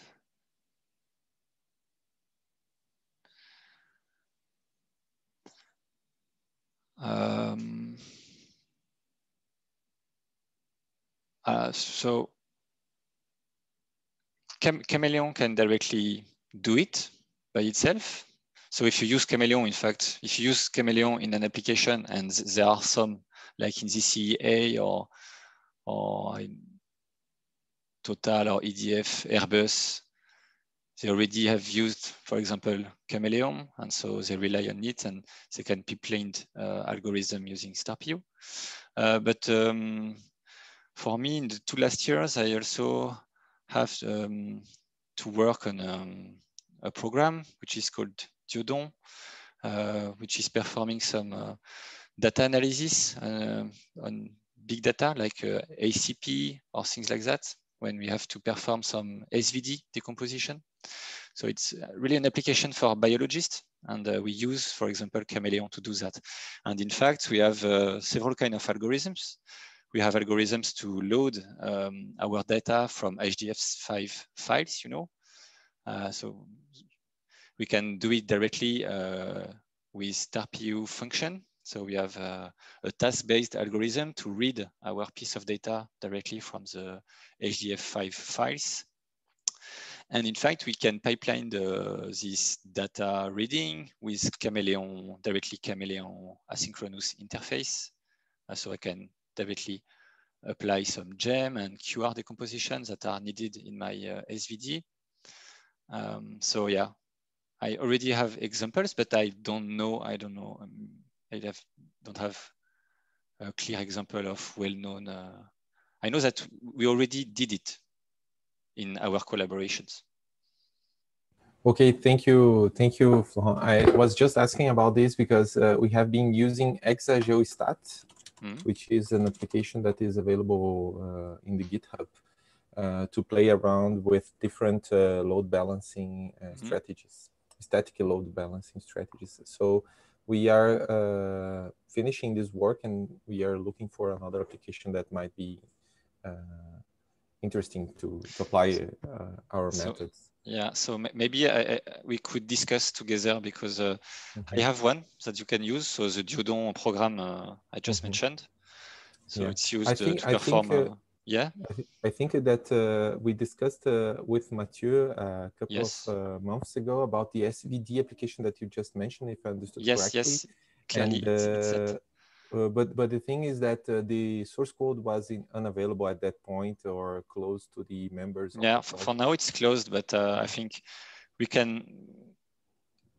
In fact, I'm currently in a project that will last 2 years. So it's 2 future years, starting from now, where I have to work on this project to make it open. In fact, we want to provide a C++ code to perform ACP, multidimensional scaling problems that rely on randomized SVD that use Chameleon and StarPU. So I want to use it on really large data and to perform it on hundreds of nodes. Sure. So the idea finally is to give it as an open source software. So for now, what we can do, I think I can add you to the project. If you want. Actually, it would be more useful if you add my students, my PhD student on that part, because he's the guy that is doing the experiments and things like that. But no problem. I think we can do that, and just send an email, and I will add you to the project. Okay. There are no secrets in it. It's just that because maybe it's not robust enough, we don't want to show it as an open source software. Okay. For now, but it can be used. A lot. Yeah, my PhD student just posed you another question, so I let you move forward. Okay. Thank you a lot, Florent, for the demo as well. Thank you.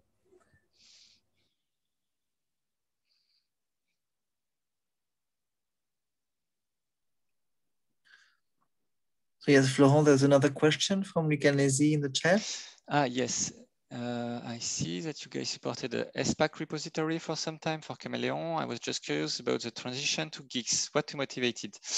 It's really that, so we first, work on SPAC packages. We used it to deploy our solvers and clusters. But in fact, we had a lot of issues with SPAC because you can have a lot of incompatibilities. In fact, it does not rely on the same mechanism as Geeks for building all the softwares. In fact, usually on clusters, you will need to declare in SPAC some external components like the MPI or the Intel MKL. And those hints could in fact break many things when we want to build and raise incompatibilities between some of the libraries. So in many cases, we had some problem of installation with SPAC. So that's why we were looking for a more robust solution. And we had a project at INRIA Bordeaux with a colleague that work directly in Geeks. So the project is called Geeks HPC. And so with him, we have developed new packages for our solvers. And it's true that now we really used more geeks than SPAC because it's really more robust concerning the deployment, because geeks in fact control everything in the installation process.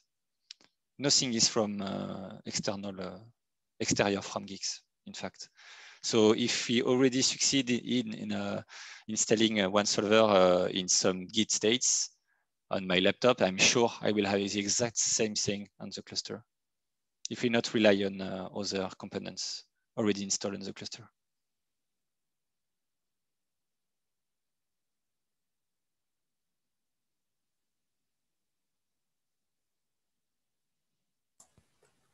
Okay. So if there is no more question, I will say thank you again to Florent Pruvost for this presentation.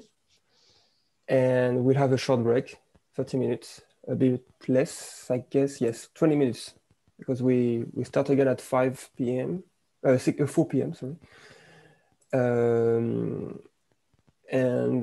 So have a good coffee during this break. Thank you. Thank you. Thank you. Your presentation. Hello. Yeah, I'm here. I'm ready to present. Okay. So you can start. I can start. So I will start by sharing the screen. Everybody, everybody can see this, my screen? Yes. Yes. Okay. And let's pick up this in case I need to underline something. Okay, thank you very much. And now I'm going to talk a little bit about our project, which is a set of linear algebra algorithms for sparse linear algebra. So we are dealing with iterative solvers of all kinds. And this presentation is split in two parts. In the first part, I will present some background material, whereas in the second part, Fabio Durastante will present the research on preconditioners, which is the core of the activities that are being carried out within ECO. So, and this is reflected in the fact that our software is currently, for historical reasons, split into two main packages. I will tell you a little bit later on about this. Okay, so this is the team of people that have at various times contributed to our project. Some of them are no longer active; they left the project, and some of them are still on board.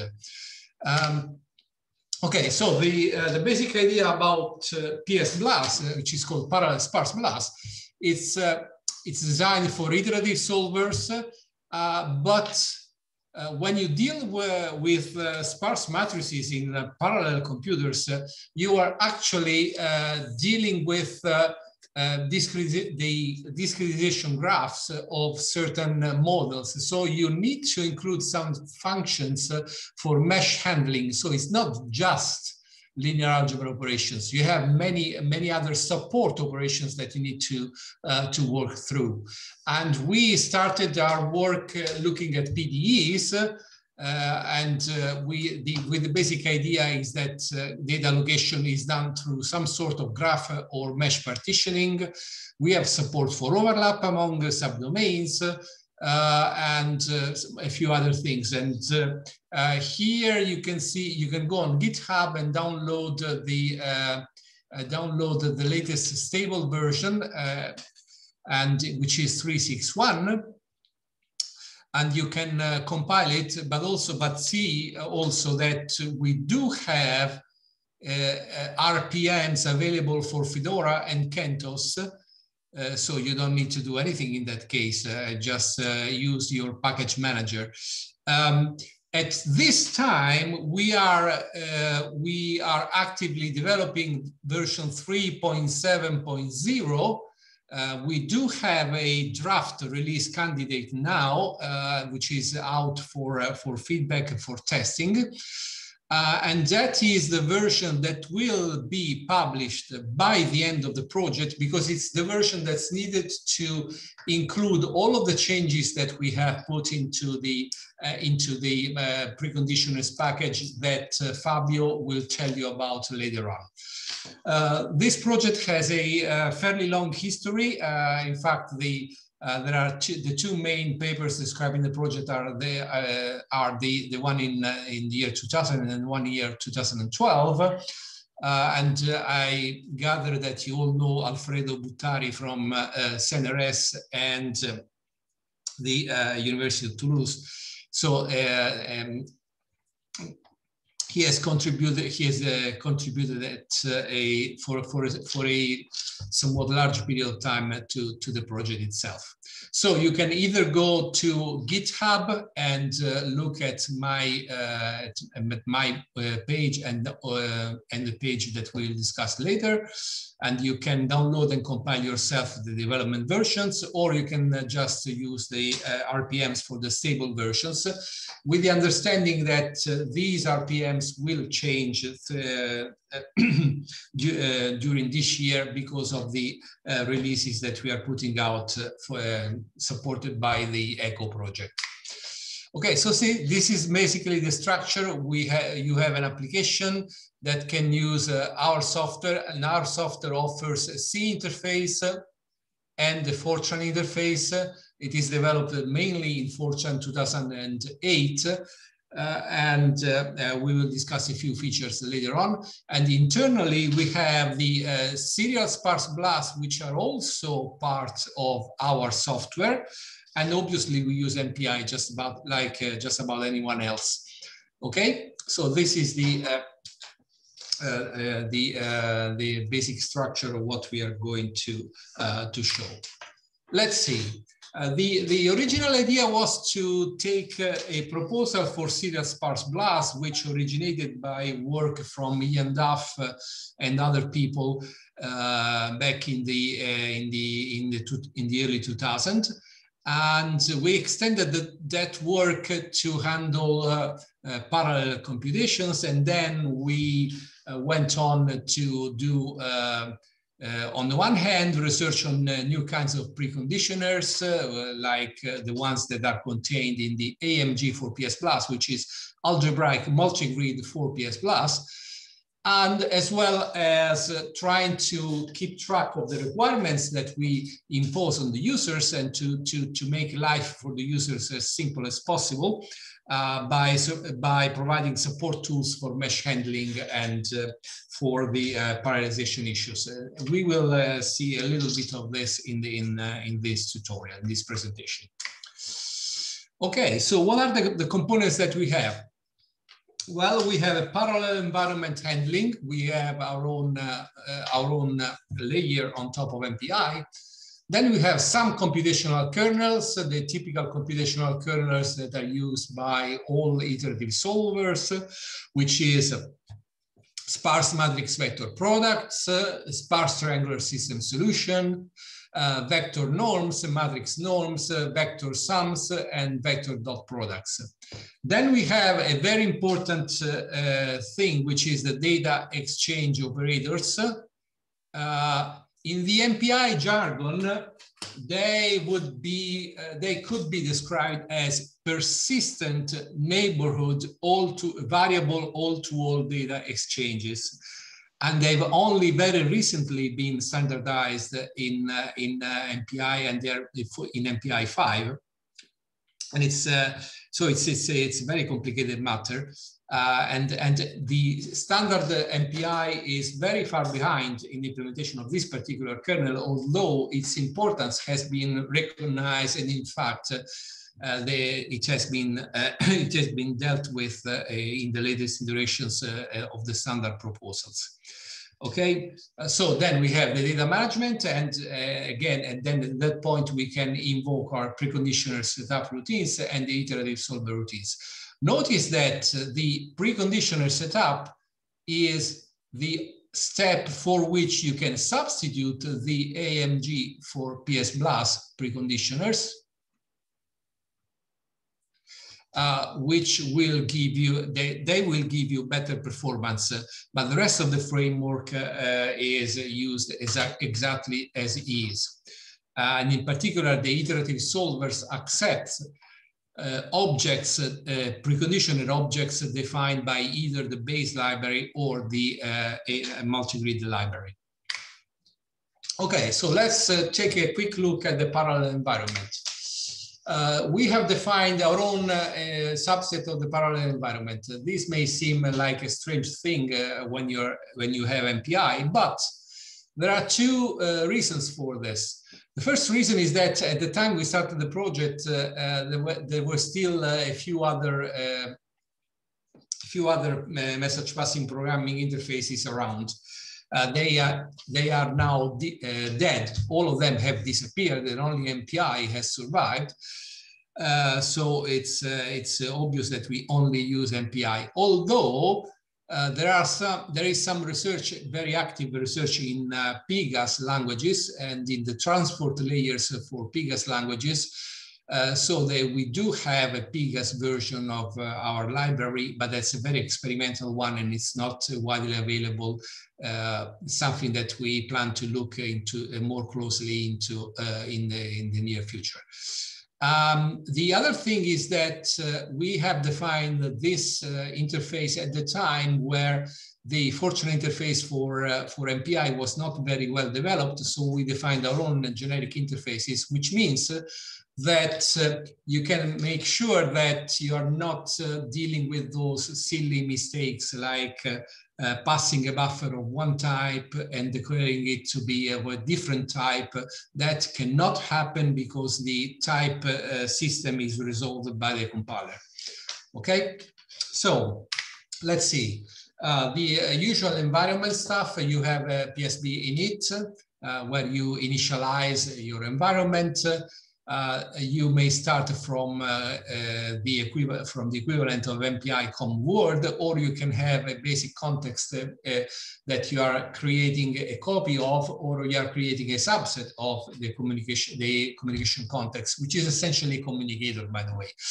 And then you have PSB exit for closing the context, and you can choose whether you need to present. You can choose whether you need to close you would need to call MPI finalize or not. That's up to you. Should you need access to the actual MPI communicator, you can, if you want to call MPI directly, you can get a copy of this in this fashion. Okay, very well. Now let's go. And now you have most of the information that you really need to write a hello world program, which is a very simple one. And then, as you can see, you have to use this module, which is the module that contains all of the basic operators. There are three other modules in PSBLAS. There is a preconditioner module. There is a Krylov subspace methods module, and then there is a utility module which contains some additional stuff. You can call a PSB init, info, and this is your usual hello world program. So I don't think I need to discuss it any further. Once you have installed your library, you can include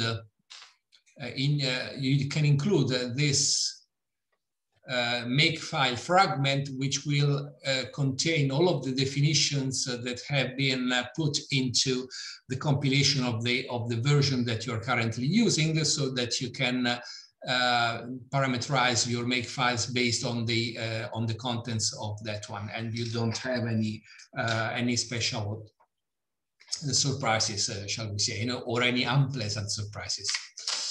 Okay, so we do have a C interface.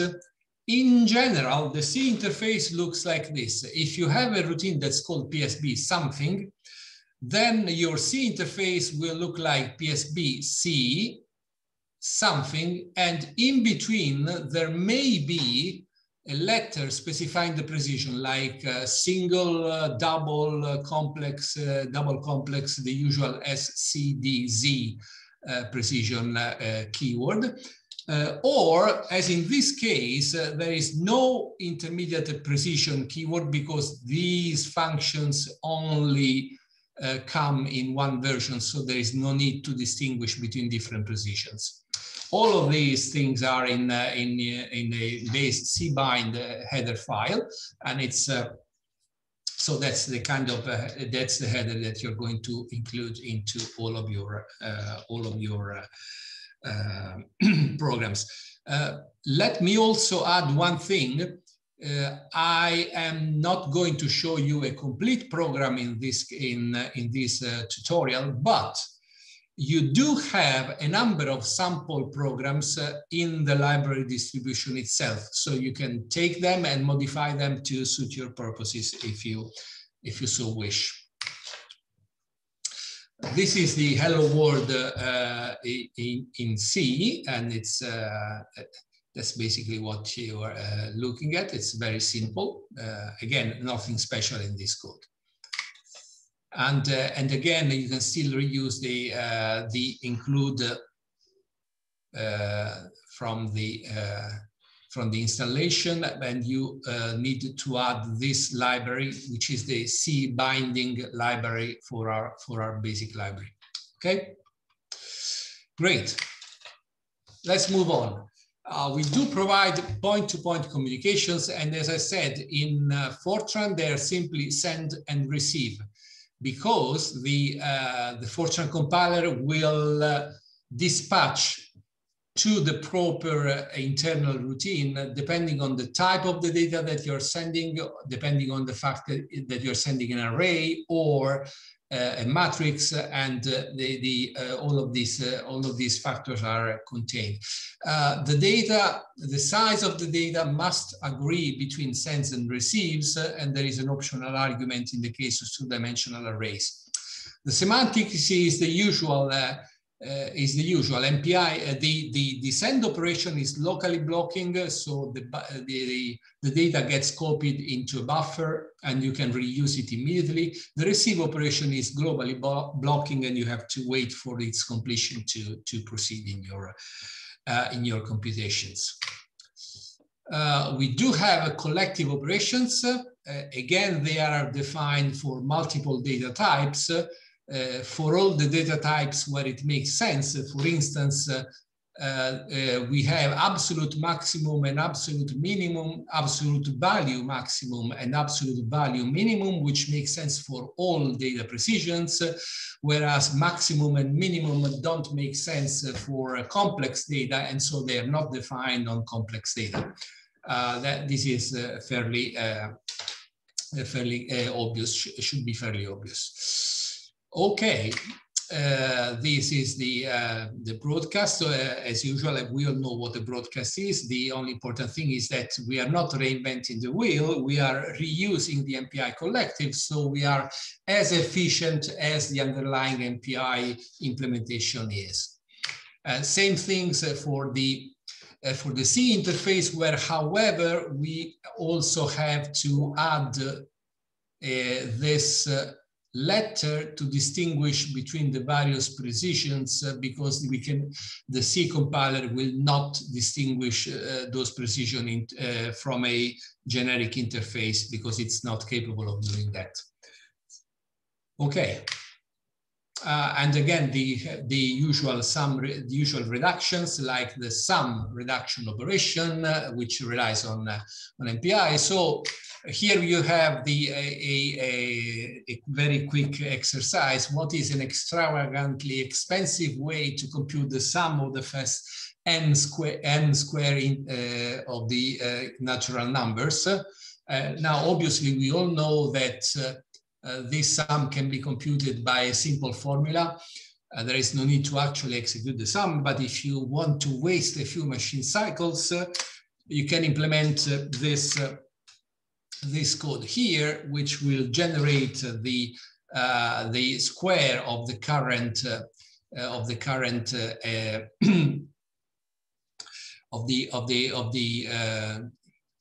of the task index, and then it will sum all of the values into a total sum, which is then printed out here. Actually, this slide does not quite the same thing as the formula that you can see here. And if you want to think a little bit about why, I don't know, do you want, there's a very simple answer actually as to why this is not doing exactly the same thing. Any guesses?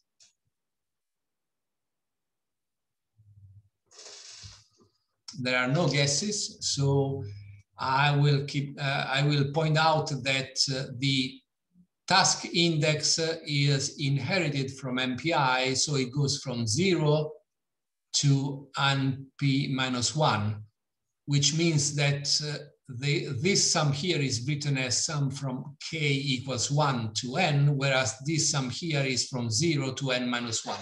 And that's the reason why there is a slight mismatch into this exercise. Okay, the computational kernels that we are going to implement. Let's look at the matrix vector product. We are going to deal with the parallel sparse matrix by vector product, which is in turn a special case of the parallel matrix vector product. And the problem is that in dealing with the matrix vector product is that you have a local matrix here, you have your matrix here, and you need to collect the values of the vector that you're multiplying by potentially from remote process source. Like you have this communication here and this communication here. Now, because we are dealing with the sparse matrix, you don't need all of these data. You only need a subset of them because there is only a subset of coefficients that are non-zero. And the data setup and management and support routine are geared towards building an exchange that is as efficient as possible in dealing with this particular operator. Okay, so this is what we are going to deal with. Notice also that as yet I have said nothing about what is the data structure that is employed to store the sparse matrix into your local computer. And that's also another aspect that we are going to, that I'm going to touch a little bit, and you can find it, it's described in very clear detail in some of the references that are provided at the end of the presentation. What is another necessary ingredient is a sparse triangular system solution. Here we have a sparse triangular system which has been obtained, I don't know, by splitting a sparse matrix for a Gauss-Seidel iteration, or by employing an incomplete factorization for a block-Jacobi type of preconditioner. And this is the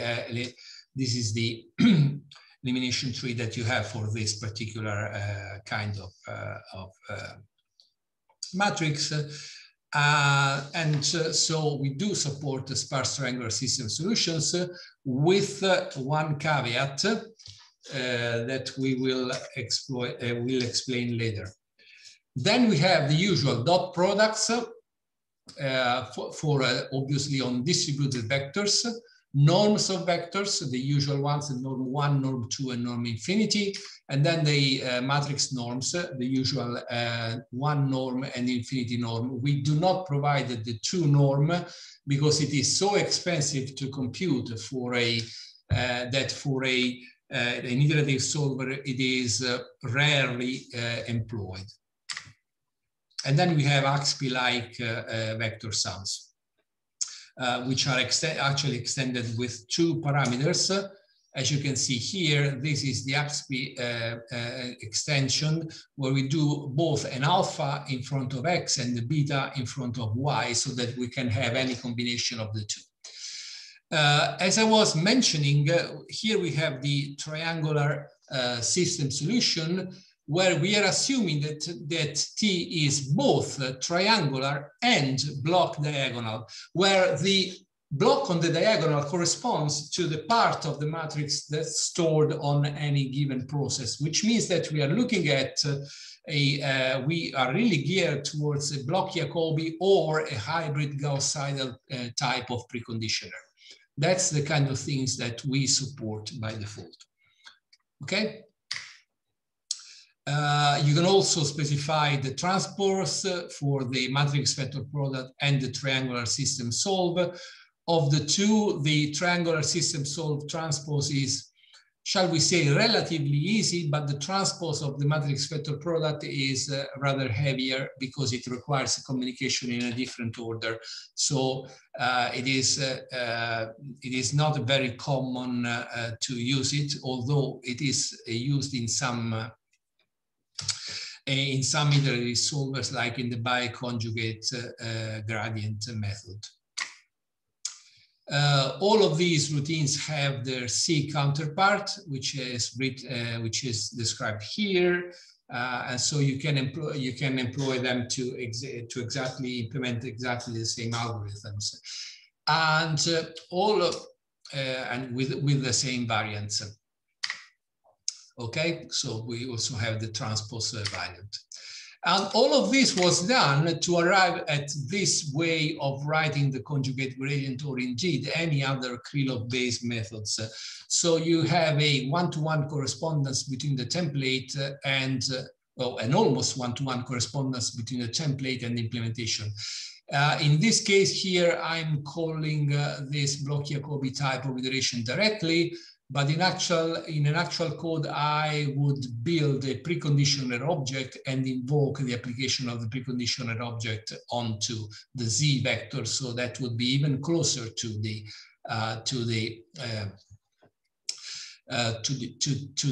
writing that we have in the template. Okay.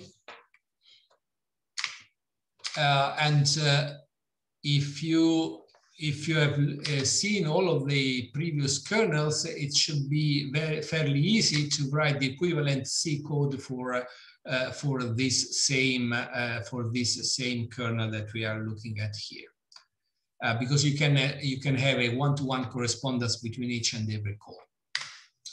Okay, now let's talk a little bit about the data distribution. How do you build those matrices in parallel?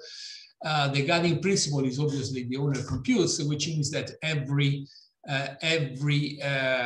entry in the index space as a home process that will be responsible for doing the computation for that index, which also means that a given process is responsible to make sure that the entry in the output vector Y is computed by that process. And you also need to handle the mapping between global and local processes, keeping in mind that you have some indices which are local to a certain process, and some indices that are totally separate from a certain process, and some indices that fall in between. They are indices that live on other processes but are needed on the current one to compute the value of the matrix vector product. Those indices that you need to gather to do the multiplication. These are called the halo indices. And usually we employ a mesh partition, which is obviously equivalent to a graph partition problem. Graph partitioning is NP complete, and we had no intention to write yet another graph partitioner ourselves. In fact, we encourage the people to reuse graph partitioners available on the net. We do have a ready-made interface with Maphys, but really you can build an interface to any graph partitioner you like. Okay, great. So the interesting thing is the use of this communicator descriptor, which is used to implement this PSB halo exchange. As I mentioned, this is a persistent neighbor all-to-all variable all-to-all exchange, and it is the key communication kernel in any Krylov method application, because it is the communication step that is executed at every matrix vector product. And as it turns out, if you are also updating the your local field with certain stencils, it is also exactly the same operator that you need to update your local field. So this can be this comes in two versions. The Fortran version is a generic one. For the C version, I'm only using here the double precision variant, but obviously you have the integer single precision or complex versions. So the descriptor contains a bunch of stuff, something like this. So we have here an index map, which is an object that maps local indices to global indices and vice versa. And also there are a few other data structures that contain the exchange lists for those Halo operations. So the index map can be built in a number of ways. So how do you distribute? Sorry, I'm getting ahead of myself. So this is an example of a Halo exchange operation in which these data here, the data associated with these mesh points here has to be sent to process 1, and the data associated with these mesh points here has to be sent to process 0. And this is exactly what happens after a call to PSB Halo, because these ghost values on process 0 have been updated with copies of the entries in process 1 and vice versa, so that you can you can proceed with your computation. Now, sparse matrices. You can have a matrix stored in coordinate storage format, or you can, which is written like this, and the code for the matrix vector product is shown down here. Or you can have compressed storage by rows, also known as CSR, and the code is here. Or you can have other kinds of storage formats. And if you are unsure what you need to use, then be reassured that we are doubtful ourselves. We don't know which is the best one. The problem is that data structures vary in their efficiency between operations and between computer architectures, and both of them vary at the same time. So what we really want to do, we would ideally like to choose the data structure at the latest possible moment at runtime. Not only that, but we also want to switch between one data storage and another at runtime if it is convenient. Now, our library is capable of doing this by employing a certain kind of design technique. We use a design pattern that's called the state design pattern, and it is the details of this implementation are in the papers that you can find in the references at the end of the presentation.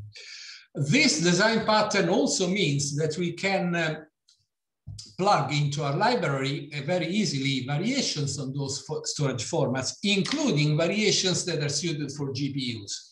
And in fact, we do have a GPU plugin that you can employ, and you can see here the kind of performance that we can get on various NVIDIA GPUs. We can reach up to 110 gigaflops on a Volta V100. That's the latest I have measured.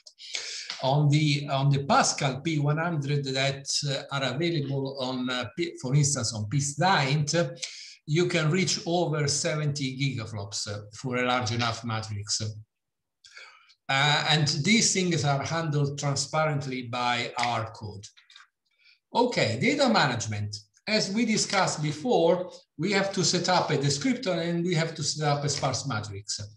So the first step is to design the association between processes and indices. you are distributing an index space onto various processes.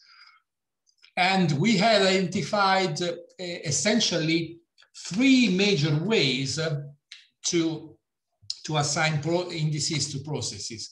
The first major way is to say that each index should go to one process. So you have a list for every index, you know which process it should belong to. The second way is to say on each process, you have these indices. A special case of this second way of assigning indices is when on each process you say you get this bunch of consecutive indices. So you are essentially cutting your index space into stripes, and you assign one consecutive and contiguous stripe to every process. And then we have another way, a sort of a catch-all where you can specify any crazy strategy that you can think of, including you can even specify a random data distribution, which is obviously not recommended for performance reasons. But we actually used a random allocation of indices during the testing phase, and the library is capable of handling that. It's not very efficient, it's absolutely slow, but it works. Okay, so these three styles.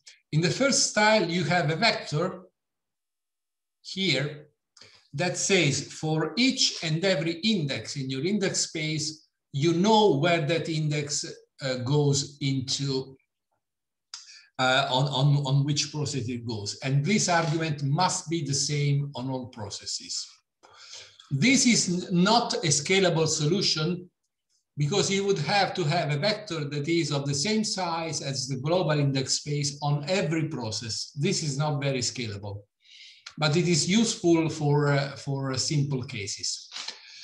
A scalable solution would be this one, where on each process you only need to pass a vector with just the indices that are going to end up on that process. And again, as I said, the special case of this is the case where you are identifying this vector with a bunch of consecutive indices. And then on each process, you have the number of consecutive indices that you are going to employ. So this is the first version. The first version is suitable if you're using a serial graph partitioner like Maphys. You build the graph partitioner somewhere, you broadcast it, and then you pass to the allocation, to the initialization routine. Okay. The second is to have a list of locally owned indices. In this case, there is no requirement that the indices should be contiguous. They can jump all over the place. There's no problem with that. They do not need to be ordered. They can come into a random order. It works just the same. And the global size is the sum of the individual sizes on all processes of those lists of indices.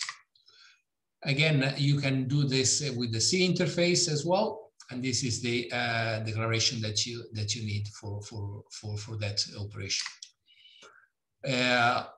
Finally, you can do a bunch of contiguous indices, and again, these need not be distributed evenly. They can change from one process to the next.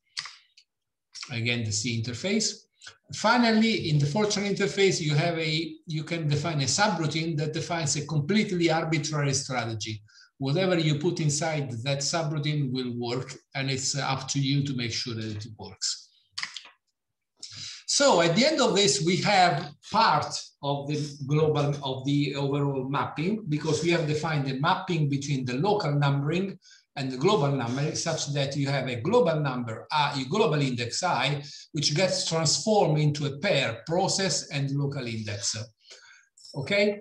However, you do not know which entries you should handle in your Halo, and okay, and this is an important thing.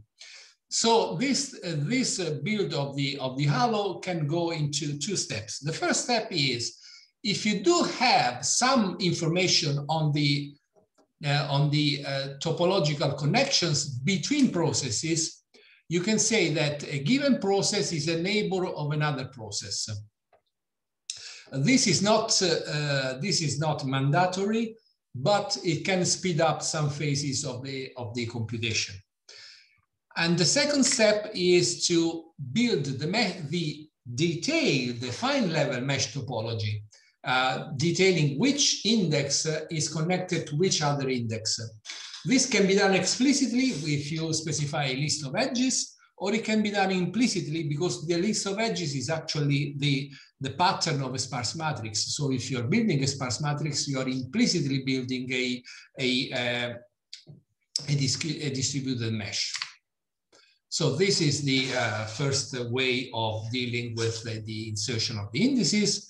And those indices are written usually in the global numbering at the application level, and it is the task of the library to convert them into local numbering. You don't need to know the, oh gosh, you don't need to do it yourself. Here we go. Okay. So we have the Fortran version and the C version of the same thing.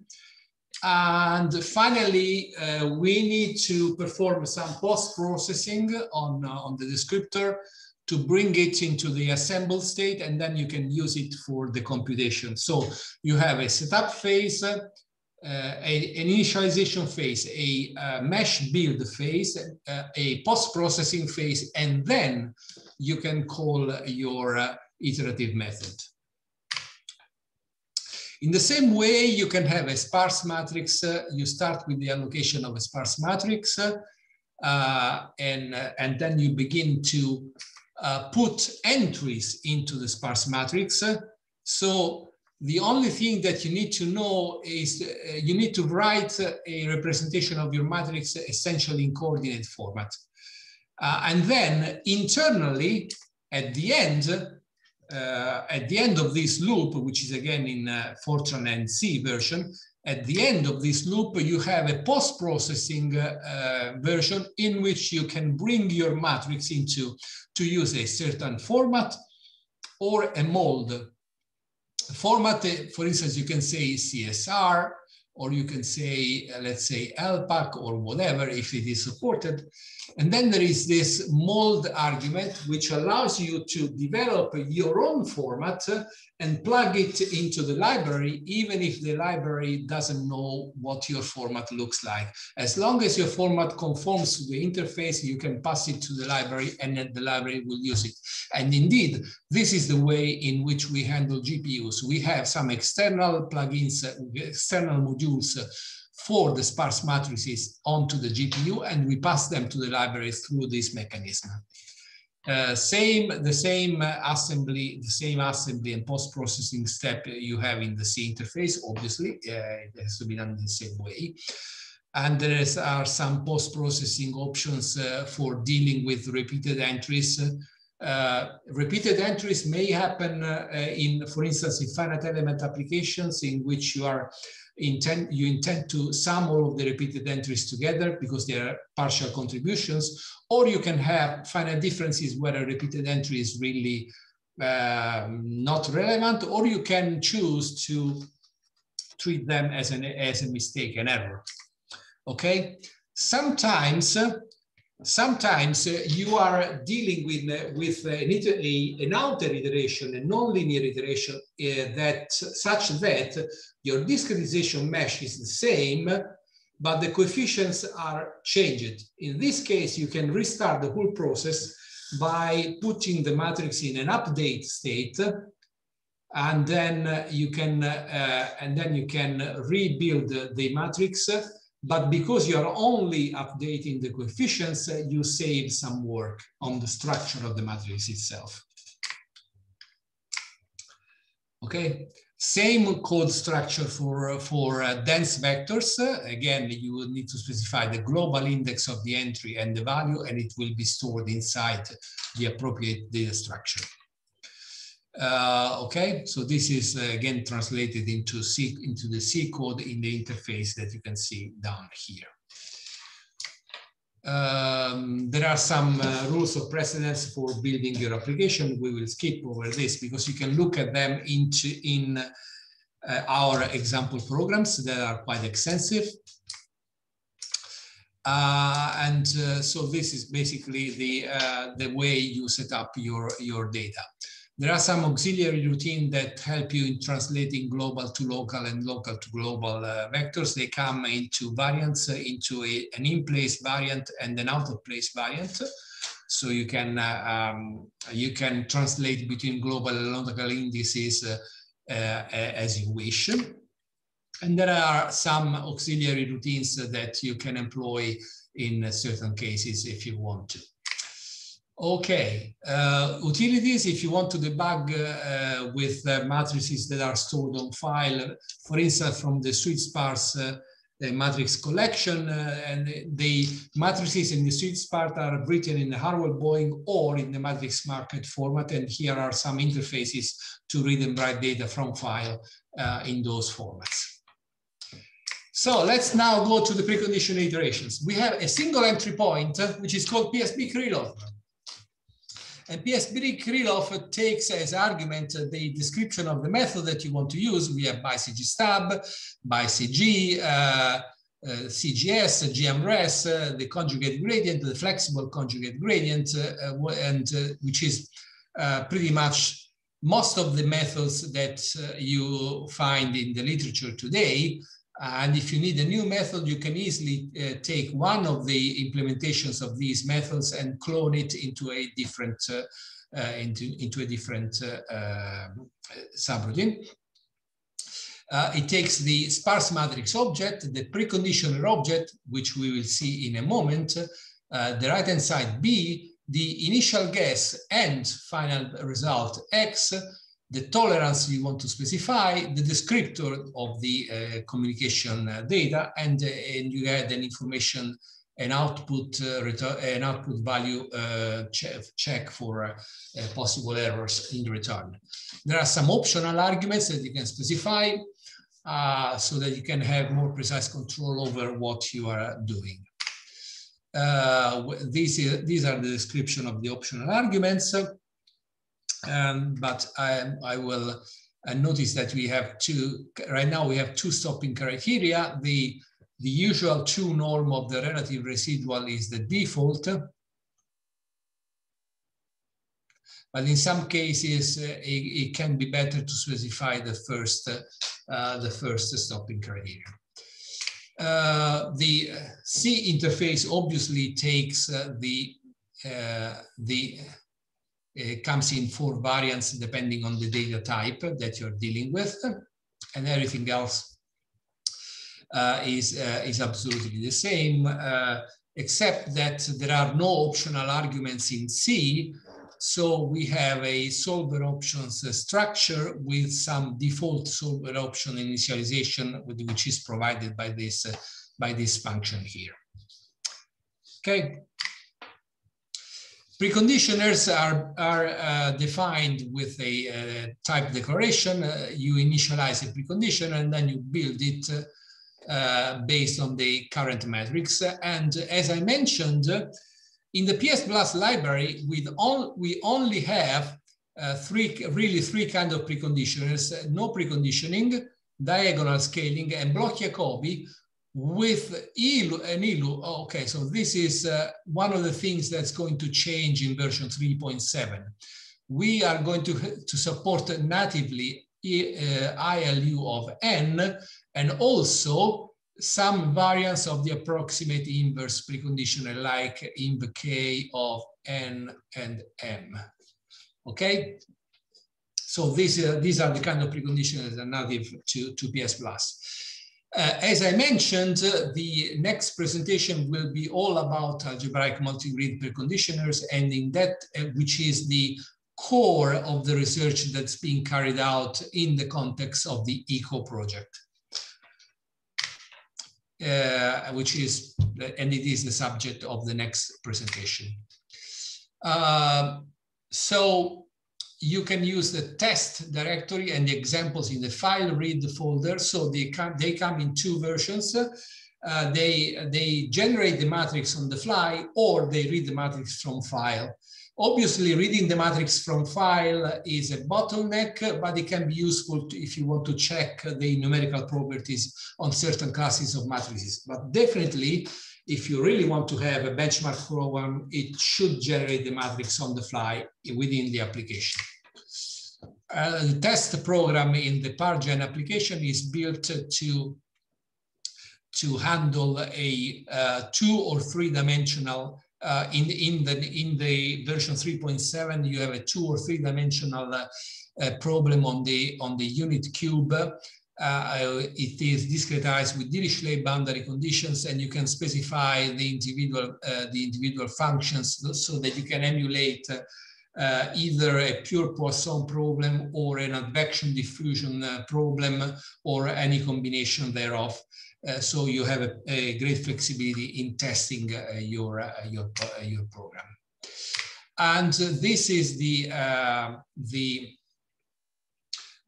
set of references. And as I mentioned, the description of how we handle the switch between different variants of the storage format is described here.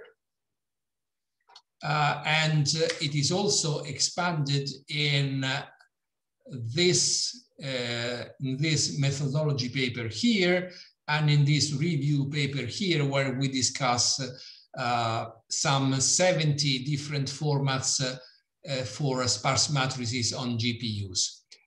So I would recommend you, if you are dealing with GPUs, I would recommend you read this paper to get acquainted with the literature and with the software that's available out there. This is okay. So this is the paper that's been published on the previous version of the algebraic multi-grid preconditioner. We now have an update of that paper, which is being submitted to SciAm SciComp, and it's currently under review. So I'm sure that Fabio will give you the detail later on. And that is all I had to say right now. And if there are any questions, I will be happy to answer them to the best of my ability. Thank you.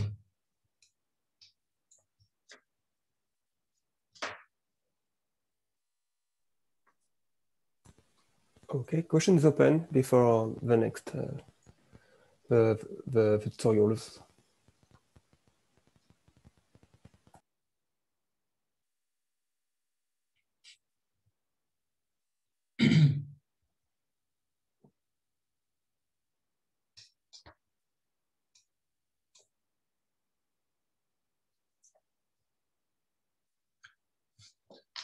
If I may add one comment,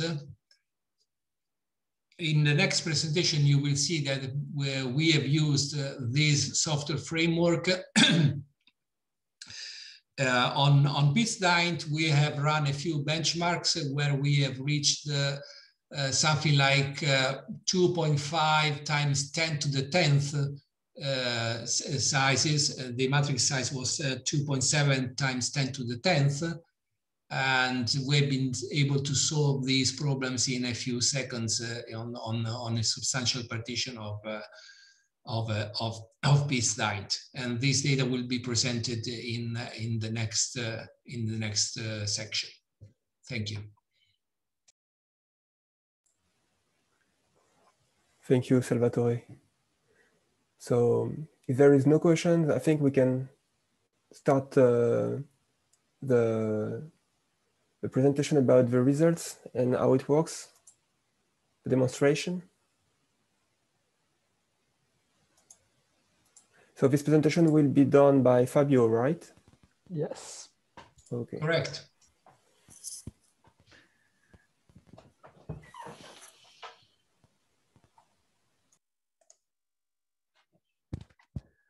Okay, let me see if I can share my screen.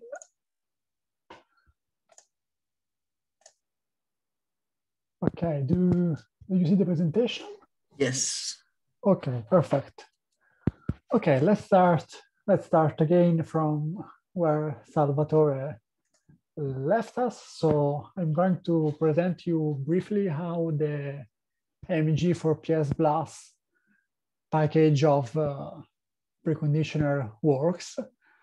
So the motivation is the one you have already listened to extensively until now. So we have to solve linear system of very large dimension. This is a critical step in scientific application, and they can range and they can come both from numerical simulation of physics problem that are the one in which we are most involved in the ECO project, or they can come from let's say more recent type of problems like network analysis, community detection, and stuff like that. So this is a critical part of scientific computation, so I don't think I have to convince you. So what we want to obtain is a performant way of solving this type of system for sparse matrices, so matrices in which the number of non-zero elements is proportional to the size. And the go-to algorithm are Krylov iterative methods, as that were already mentioned by Salvatore. But as you surely know, Krylov iterative methods do depend on eigenvalue, at least for symmetric matrices, on eigenvalues distribution for the convergence. So in general, the matrices that you'll get from your application won't be good enough to achieve good convergence properties. So you may be in a case like this one, in which to get some convergence behavior, you need to do lots of iterations. These are way more than the one you would like to do. So what one usually do is to change the problem into another that is more amenable to the solution with Krylov subspace methods, but that has clearly the same solution of the original problem. And this procedure is called preconditioning. So in the context of large parallel computers, what we want to have are preconditioner that have good mathematical properties, so that they are able of making the spectral distribution independent on the sides of the problem, whose action does cost like a matrix vector product, so or a few matrix vector products. So it have to cost as little as possible. And since we want to do them in parallel, it has to be made of local actions. And this is what we call implementation scalability. A go-to technique to have all these properties, or at least a reasonable quantity of them, or a reasonable satisfaction of them, is multi-redundance.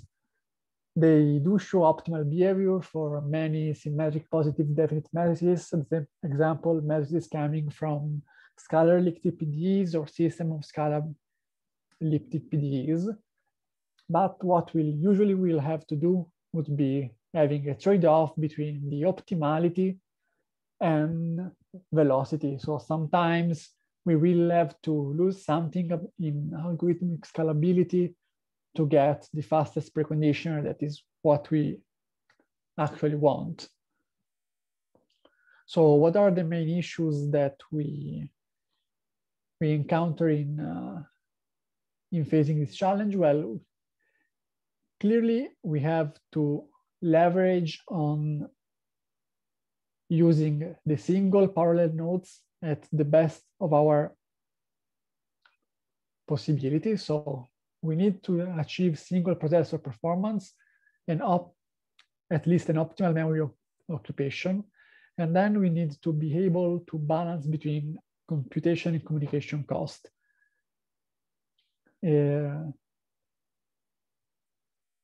This package I'm going to talk about is built on top of PSBLAS, so as the name suggests. So it has also to inherit the constraints that are given, that we select for PSBLAS, that what Salvatore told about.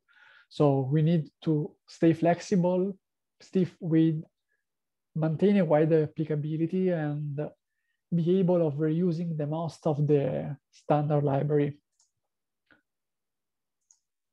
So for the one of you that does not know what a multi-grid algorithm is, let me just try to summarize it.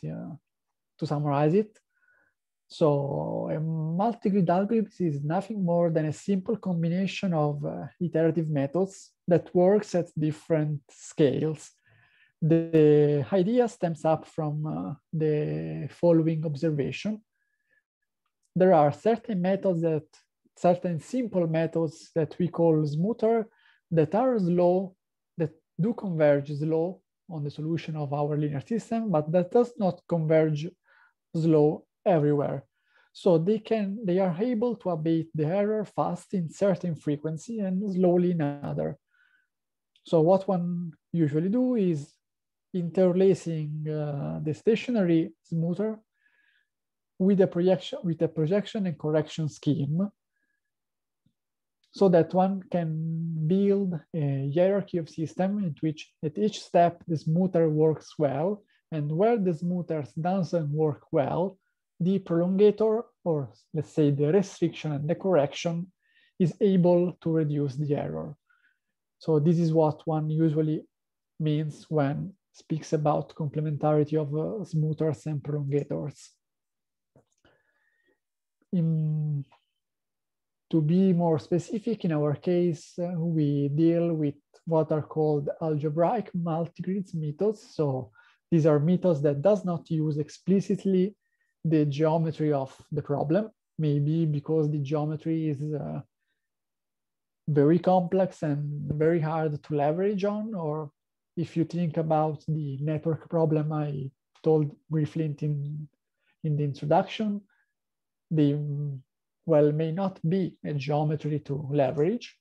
So even the concept of having a smooth error in certain frequencies have to be recasted into pure algebraic properties. And so this means that the vectors on which the smoothed iteration works well have to be in the range on the coarse grid and then well interpolated back. And this can be formulated in a pure algebraic way. So by looking only at the entries of the matrix. So what's the general framework? Well, this is nothing but the recursive application of a two-grid scheme. Let's say at least in theory, while in practice we are not actually implementing any recursion, but just for understanding what we are doing.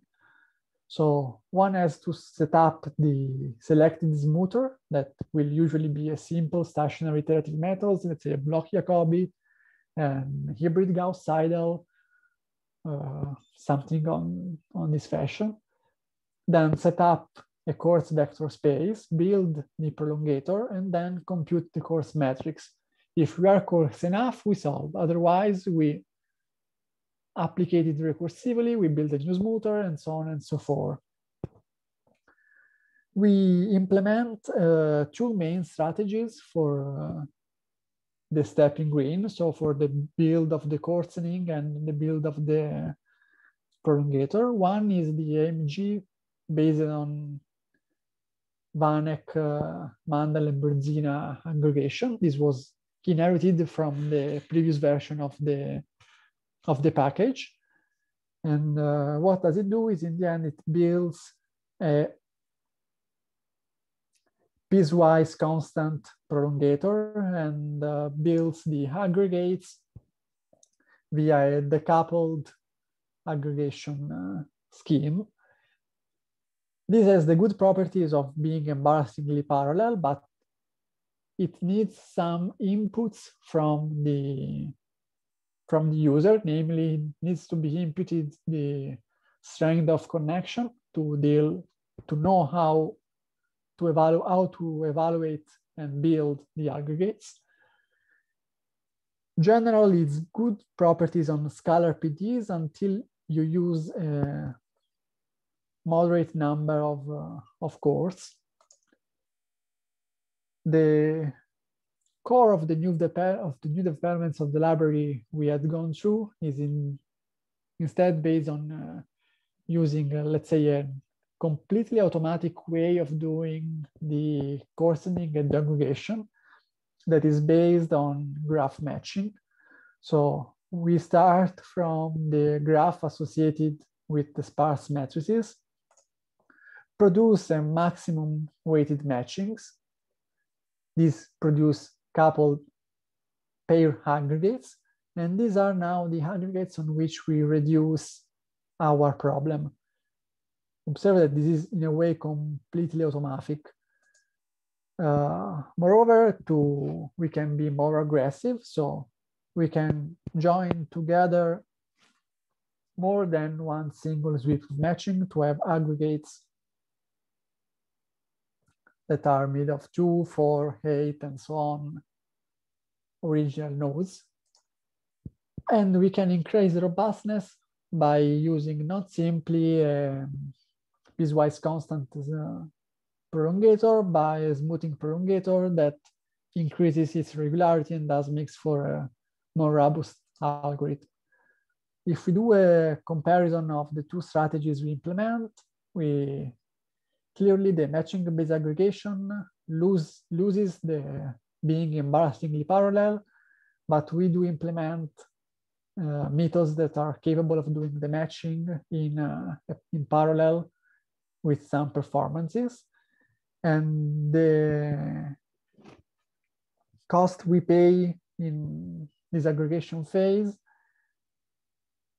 pays in having coarse matrices that are well balanced to avoid needing special treatment of processor bounds, and more importantly, permits us to work with discretized system of PDs, so with matrices that are more general than the one for which the decoupled aggregation works. It has the drawback that, and this is something which we are working on, that it may have problem with highly anisotropic problems due to the incapacity of the matching to work in parallel in this setting. Let's look a little bit more into the library. As I was saying, and as Salvatore already said, it does improve on the previous version of the package that was initially developed for algebraic multigrid sparse preconditioner and extended to some of the AMG features during ECO1. Since it is built on top of PSBLAS, it does inherit all the object-oriented design from it. And there is a clear separation between the interfaces and implementation of the methods. This permits to a relatively easy build extension for the library. So like, for example, if you want to build a new smoother, it's relatively easily to do so. And it separates the interface for doing the setup of the multigrid hierarchy and the smoothers. This means, for instance, that if you have a sequence of linear system, you can decide to reuse the same hierarchy and just rebuild the smoother for the new matrices, so saving up part of the work. It does have a plugin for GPU exploitation at the moment, only for the application, and we are working in doing also the build phase on the GPUs. And it has also the analogous interface to the one we have seen, and also an interface for Octave, from which you can play around. In a more diagrammatic way, so if there is the software layer that is PSBLAS that Salvatore showed you, then we have the extension library. For the smoothers, we also have interfaces to some external library that can be used. For example, you can select the block EoCoE method and solve the block with the StarPU code, or with maps, or with UMF pack, or you can use them also as coarse solver if you, let's say that you are coarse enough to use a StarPU distributed solution. So, as I was saying, we do implement many strategies for in the library. So we implement most of the classical type of multi-grid cycles, so VW and K-cycle. We have L1 methods like L1 EoCoE, L1 hybrid forward, backward, Gauss-Seidel. This is all the hybrid stays for the caveats that Salvatore mentioned, that for us, triangular solution means always block diagonal and triangulars on the block. Block EoCoE, additive Schwarz with LU, ILU factorization on the sparse approximate inverses that Salvatore was mentioning. And these are particularly important for GPU applications because they just need matrix vector products. Then for the coarse matrix solver, you can use practically every smoother I've told you before, or a sparse or another iterative method with its own preconditioner. So you can do it in a sort of recursive way. And also we have the interface I mentioned just a few slides ago that can be used to solve the coarse linear system. Let me show you how these work. After that, you have defined your preconditioner object. You have to init it by telling it what type of preconditioner do you want to use. Is it a block EoCoE? Is it a multigrid? Is it an additive Schwarz? The parallel context, and this just does the init. Then after you have selected the type, you need to set all the options I've mentioned. So for example, you can set, let's say, the smoother to be EoCoE on level 3 and 4, or Gauss-Seidel on level 5 and 6, or just set the same one on every level. So this routine permits you pretty much to set whatever combination of the pieces you can think of. Then you have the separate build phase for the multi-grid type of preconditioner.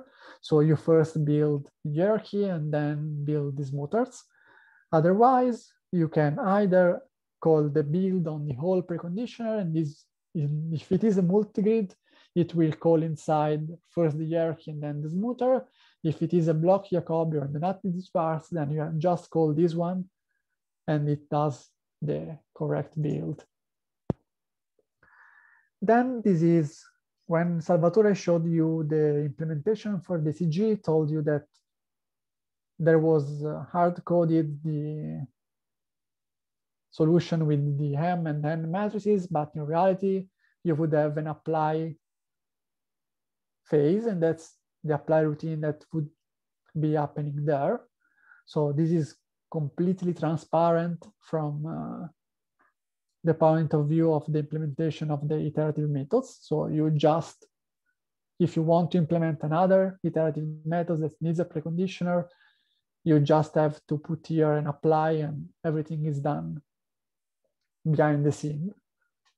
And after you have done using it, you then just free it, or if you want to see on screen what happens, you just call the descriptor on P, and this will print out to screen information on what you have actually built. So how does this part of the codes look like? Well, you have your sparse matrices, then you may want to have it on the GPU. So you define also the sparse matrix on the GPU. You have the descriptor that Salvatore told about. Then you have the preconditioner object. You init the PSBLAS, do all the build phase Salvatore showed you. And then you have arrived at the point in which you can call the construction of the preconditioner. So you init it, you set all the attributes you want, you do the hierarchy build, these mutter builds.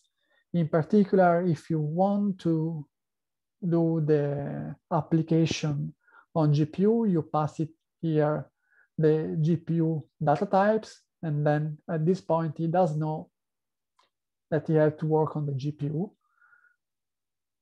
You can print out a description of the preconditioner at screen, then do the conversion on GPU, assembly everything, and call your Krylov methods. And that's the general framework on how an application is built. Just to give you a few examples. For example, if you want to do a multigrid, you init an ML preconditioner, you say that you want to do the smoother is block Jacobi, the course solve is block Jacobi, and the number of sweep of block Jacobi to do on the course grid are 8. And then it does build everything. So as you said, we haven't said anything about how to solve the block. And this will make the library goes to its own default. And you can read about them on the, let's say on the manual. So you can be lazy and don't tell the library how to solve the block. Or another type of observation of combination is you build again a multigrid. This time you tell it to build the W cycle, to use FBGS, to do 2 sweeps of smoother, because it is maybe less robust than block Jacobi. And now to use the course solver MAMS. Since MAMS is a distributed solver, you have also to say to the library that the course matrix has to stay distributed among the processes. And then you do the hierarchy build, the smoother builds, and everything goes the same. And this is exactly the analogous if you want to do a restricted additive vars. You set the type to additive vars, the number of levels of overlap, do the build and use it. Now I'll try showing you for a second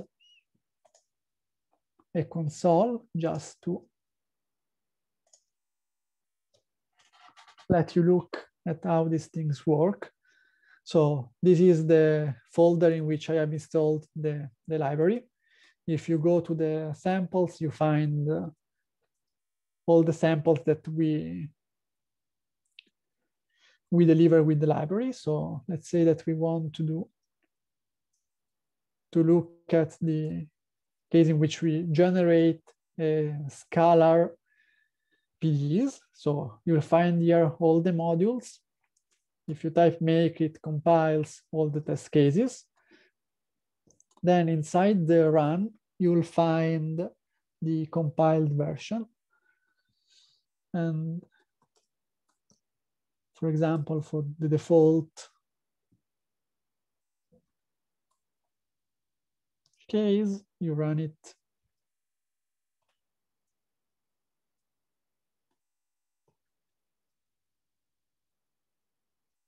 this way.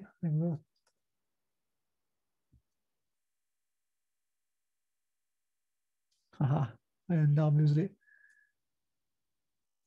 if I take the correct name of the file, it's better. And let me show you what does what did it print out? So I launched it on this test file, and I'm going to show you what is inside it. It does the generation, tells you how much time spent in allocation, coefficient generation, description assembly, math assembly, and so on. Tells you what test problem you are solving. And then uses a BICG stub to solve the associated linear system and prints out the multi-level preconditioner that it has built. So it is a multi-level with hybrid forward Gauss-Seidel preconditioner. It has used 3 levels with this average operator complexity, 2 pre and 2 post smooth sweeps. And it has used the decoupled aggregation without filtering and smoothed. Then you get information on the level. So damping values, aggregation threshold, and so on. These are specific to the type of algorithm. And then tells you what you have done on the coarse level for the solution. So we have done a block sum sweep of block EoCoE with an incomplete factorization with 1 level of fields, and then print out a summary of all the performances. If we look at the input file, it just contains the type of algorithm you can use. So, for example, it says that you are setting up a multi-bit preconditioner, then you write here the query for the smoother, the number of sweeps, further option if you have been using instead of the FBGS, the additive Schwarz, the inf-k if you have been using here a block EoCoE, and so on. So you can pretty much play around with all the parameters, set up the type of cycle, what was the V cycle, the number of sweeps, the type of aggregation, and so on. So you can look at the manual and pretty much use this to play around with all the possible variants of the library. If you look in the folders, there is also a file read folder that instead contains the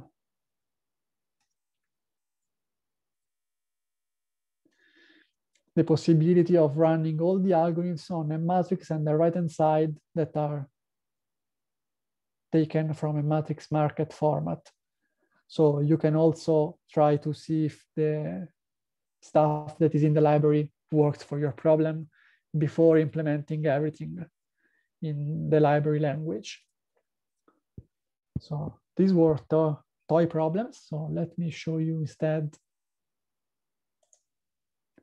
a couple of more realistic applications that, since they are larger, I cannot show them real time. So the first case I want to show you is a weak scalability on PSBLAS, in which I've shown you on the example the whole aggregation scheme. Now these are examples with the new aggregation based on graph matchings. So without going too much into the detail, it's a smoothed V cycle. Okay, if I just show you the graph, maybe it's much more clear. So what we are doing is solving the Poisson benchmark. So it is the standard Poisson equation with these amounts of degree of freedoms by having a weak scalability. So each one of the curve does correspond to a number of DOF per core. So the green curve is the one with the higher number of DOFs. The one with the triangles are running on CPU, while the one with the circles are running on the GPUs. And as you can see, we can solve systems that are up to 10 to the 10 unknowns in less than 10 seconds on the GPU. What is particularly relevant that in this machine, 2048 GPUs use way fewer nodes than the one that are needed to use 27,000 core. So this means that we have a comparable solution time by using way less resources. So this is a gain in the energy spent, in the actual energy spent in solving the system. But we the core of the ECO project is also the application to realistic test cases. So this is from a joint work with Herbert Owen from the BSG, that is, we are currently working on it. So these are preliminary results for this test problem. This is a large head simulation of Navier-Stokes, simulating the wind profile on this hill in Denmark. This is a relevant benchmark for this type of problems. So what we do here is we focus on the solution of the pressure equation. So this is a time-dependent problem, so we need to solve it on subsequent time steps. And what do we do is that we build the preconditioner for the first time step and then just reuse it for the other. So we don't do any update or any recomputation. It's just a frozen preconditioner.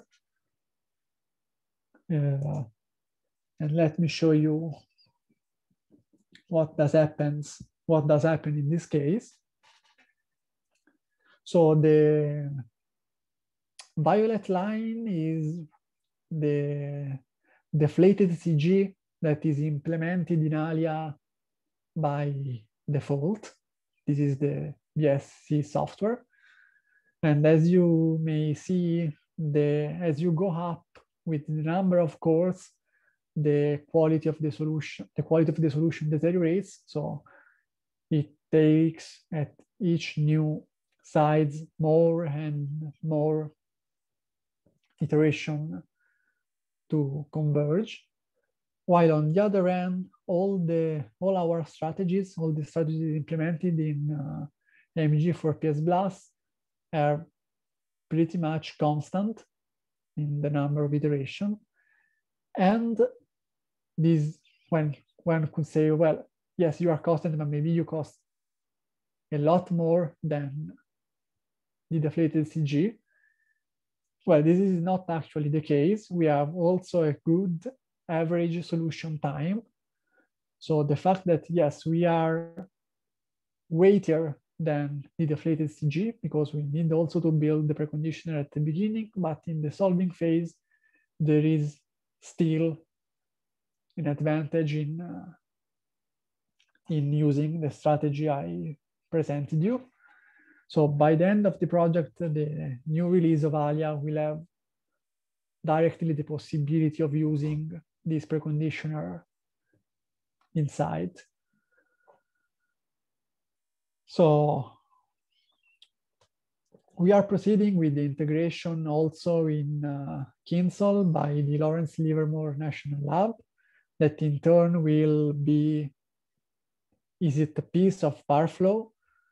And this will permit us also to solve the linear system coming from quasi-Newton method. So also to solve system with the Jacobian matrices. And we are still working on implementing new smoothers and especially new building algorithm for smoothers on GPUs. And we are trying to deal with the drawback I told you before in the matching algorithms, that is treating highly anisotropic problem. And this is still at the moment a theoretical work to find a way to do multi-objective optimization for the matching to solve for this problem.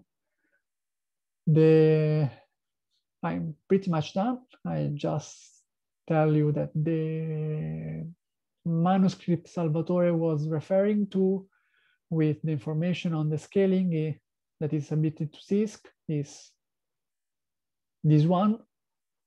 So yes, it's March 2020. CISC does take a very long time in doing the revision. So we are waiting for the second round.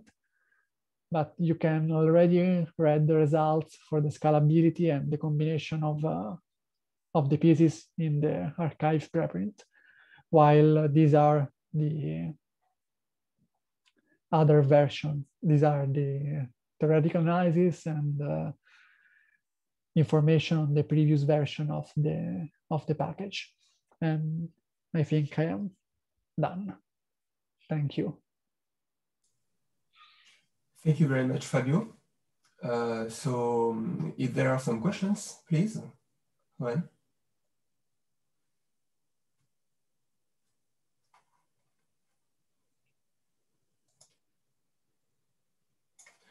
So personally, I have a small question concerning PowerFlow. Yeah. I was wondering if you have already done some tests with the last GPU version of PowerFlow, combining PowerFlow and your GPU version? No, we have still not done it. So at the stage at which the integration is now, we have built an extension of Kinsol using all the CPU stuff in PSBLAS. So I don't know if you are. So Kinsol does work by having its own interfaces for matrices and vector. So we created the interfaces for matrices and vector that are on the CPU side. The CPU is, we have yet. Okay, so the first step is to try it on the CPU?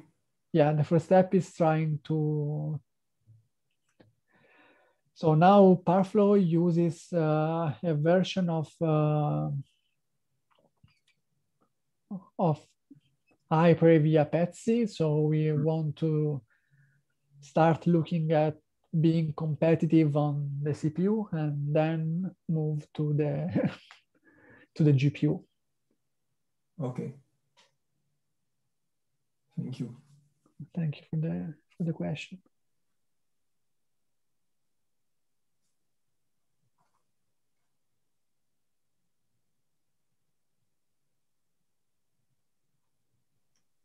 Okay, let's check as well. Hello? Yeah. Yes, Jose, go ahead. Yes, I have two small questions. The first one is if your AMG, does it support like vector value, like for vector value PDE? Can I run like AMG like in a per component? Yes. Okay. So if you have if you have a representation of the matrix in the PSBLAS, let's say format as Salvatore was describing, then you can apply the multi-grid on it. We have, I would particularly recommend in that case to use the AMG based on the graph matching, because we have some experience with it working with vector valued PDEs, both in DOF numbering. So let's say that you numbers your equation by DOF, let's say pressure, temperature, velocity for DOF 1, and then pressure, temperature, velocity for DOF 2, and so on. And we have also tried it with the big block formulation. So first I discretize all pressure, then all temperature and so on. And it seems to work. So yeah, that's surely something you can try. Okay, thanks. And second, have you okay, I will expect that it will work, but anyway, I pose the question. Have you made some tests with in which the mesh is not uniform, like for highly unstructured problems? This was the reason for which I was telling you to use the matching, the coarsening based on the matching, because for those type of grids, it usually works way better than the one based on the Vanek-Brezina-Mandel aggregation. So we have done some of the, let's say, classical examples. We have not tried crazy stuff like fracture problems with highly jumping coefficients. That's something we actually, I don't think we have yet tried, but if you have something in mind, I was more.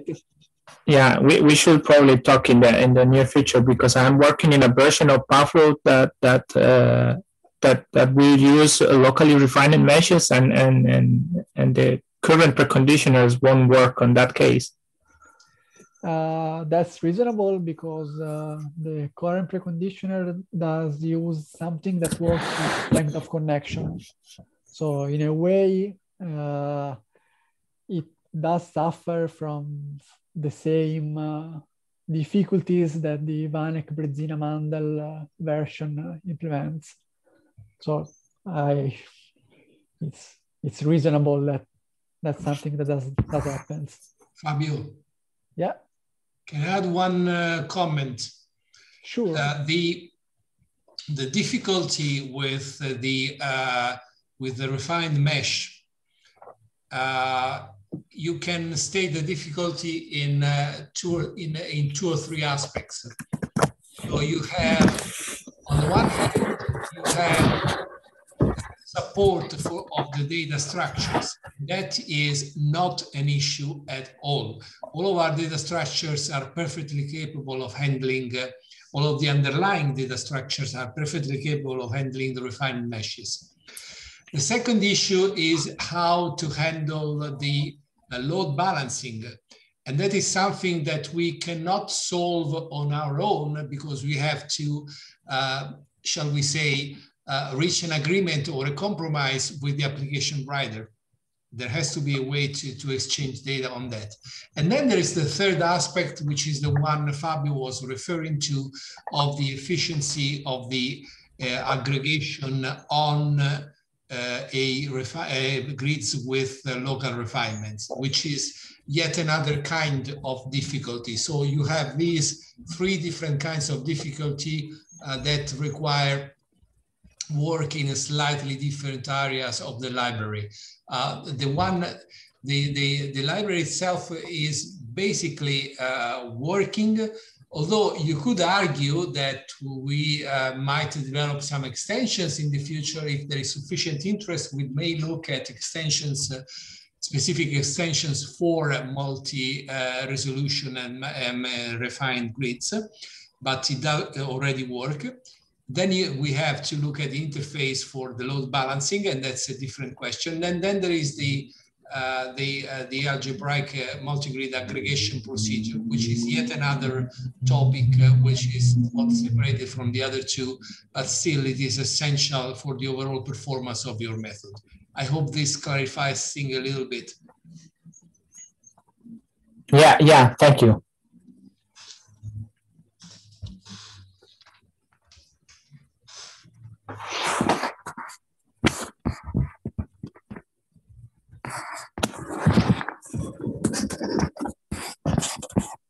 Okay, if there is no more question, we will end this session. So first, I would like to thank you very much, Fabio and Salvatore, for these two presentations.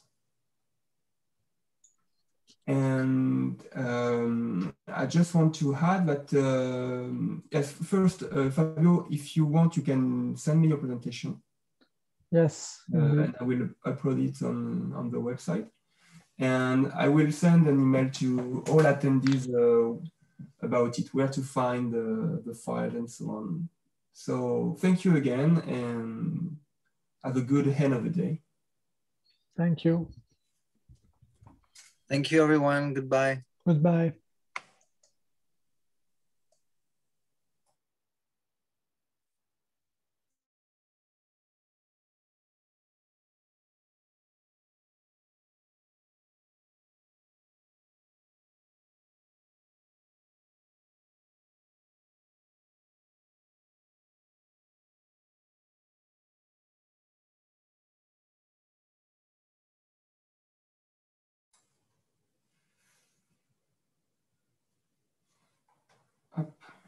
Ok. Bon. Attends, j'arrête l'enregistrement.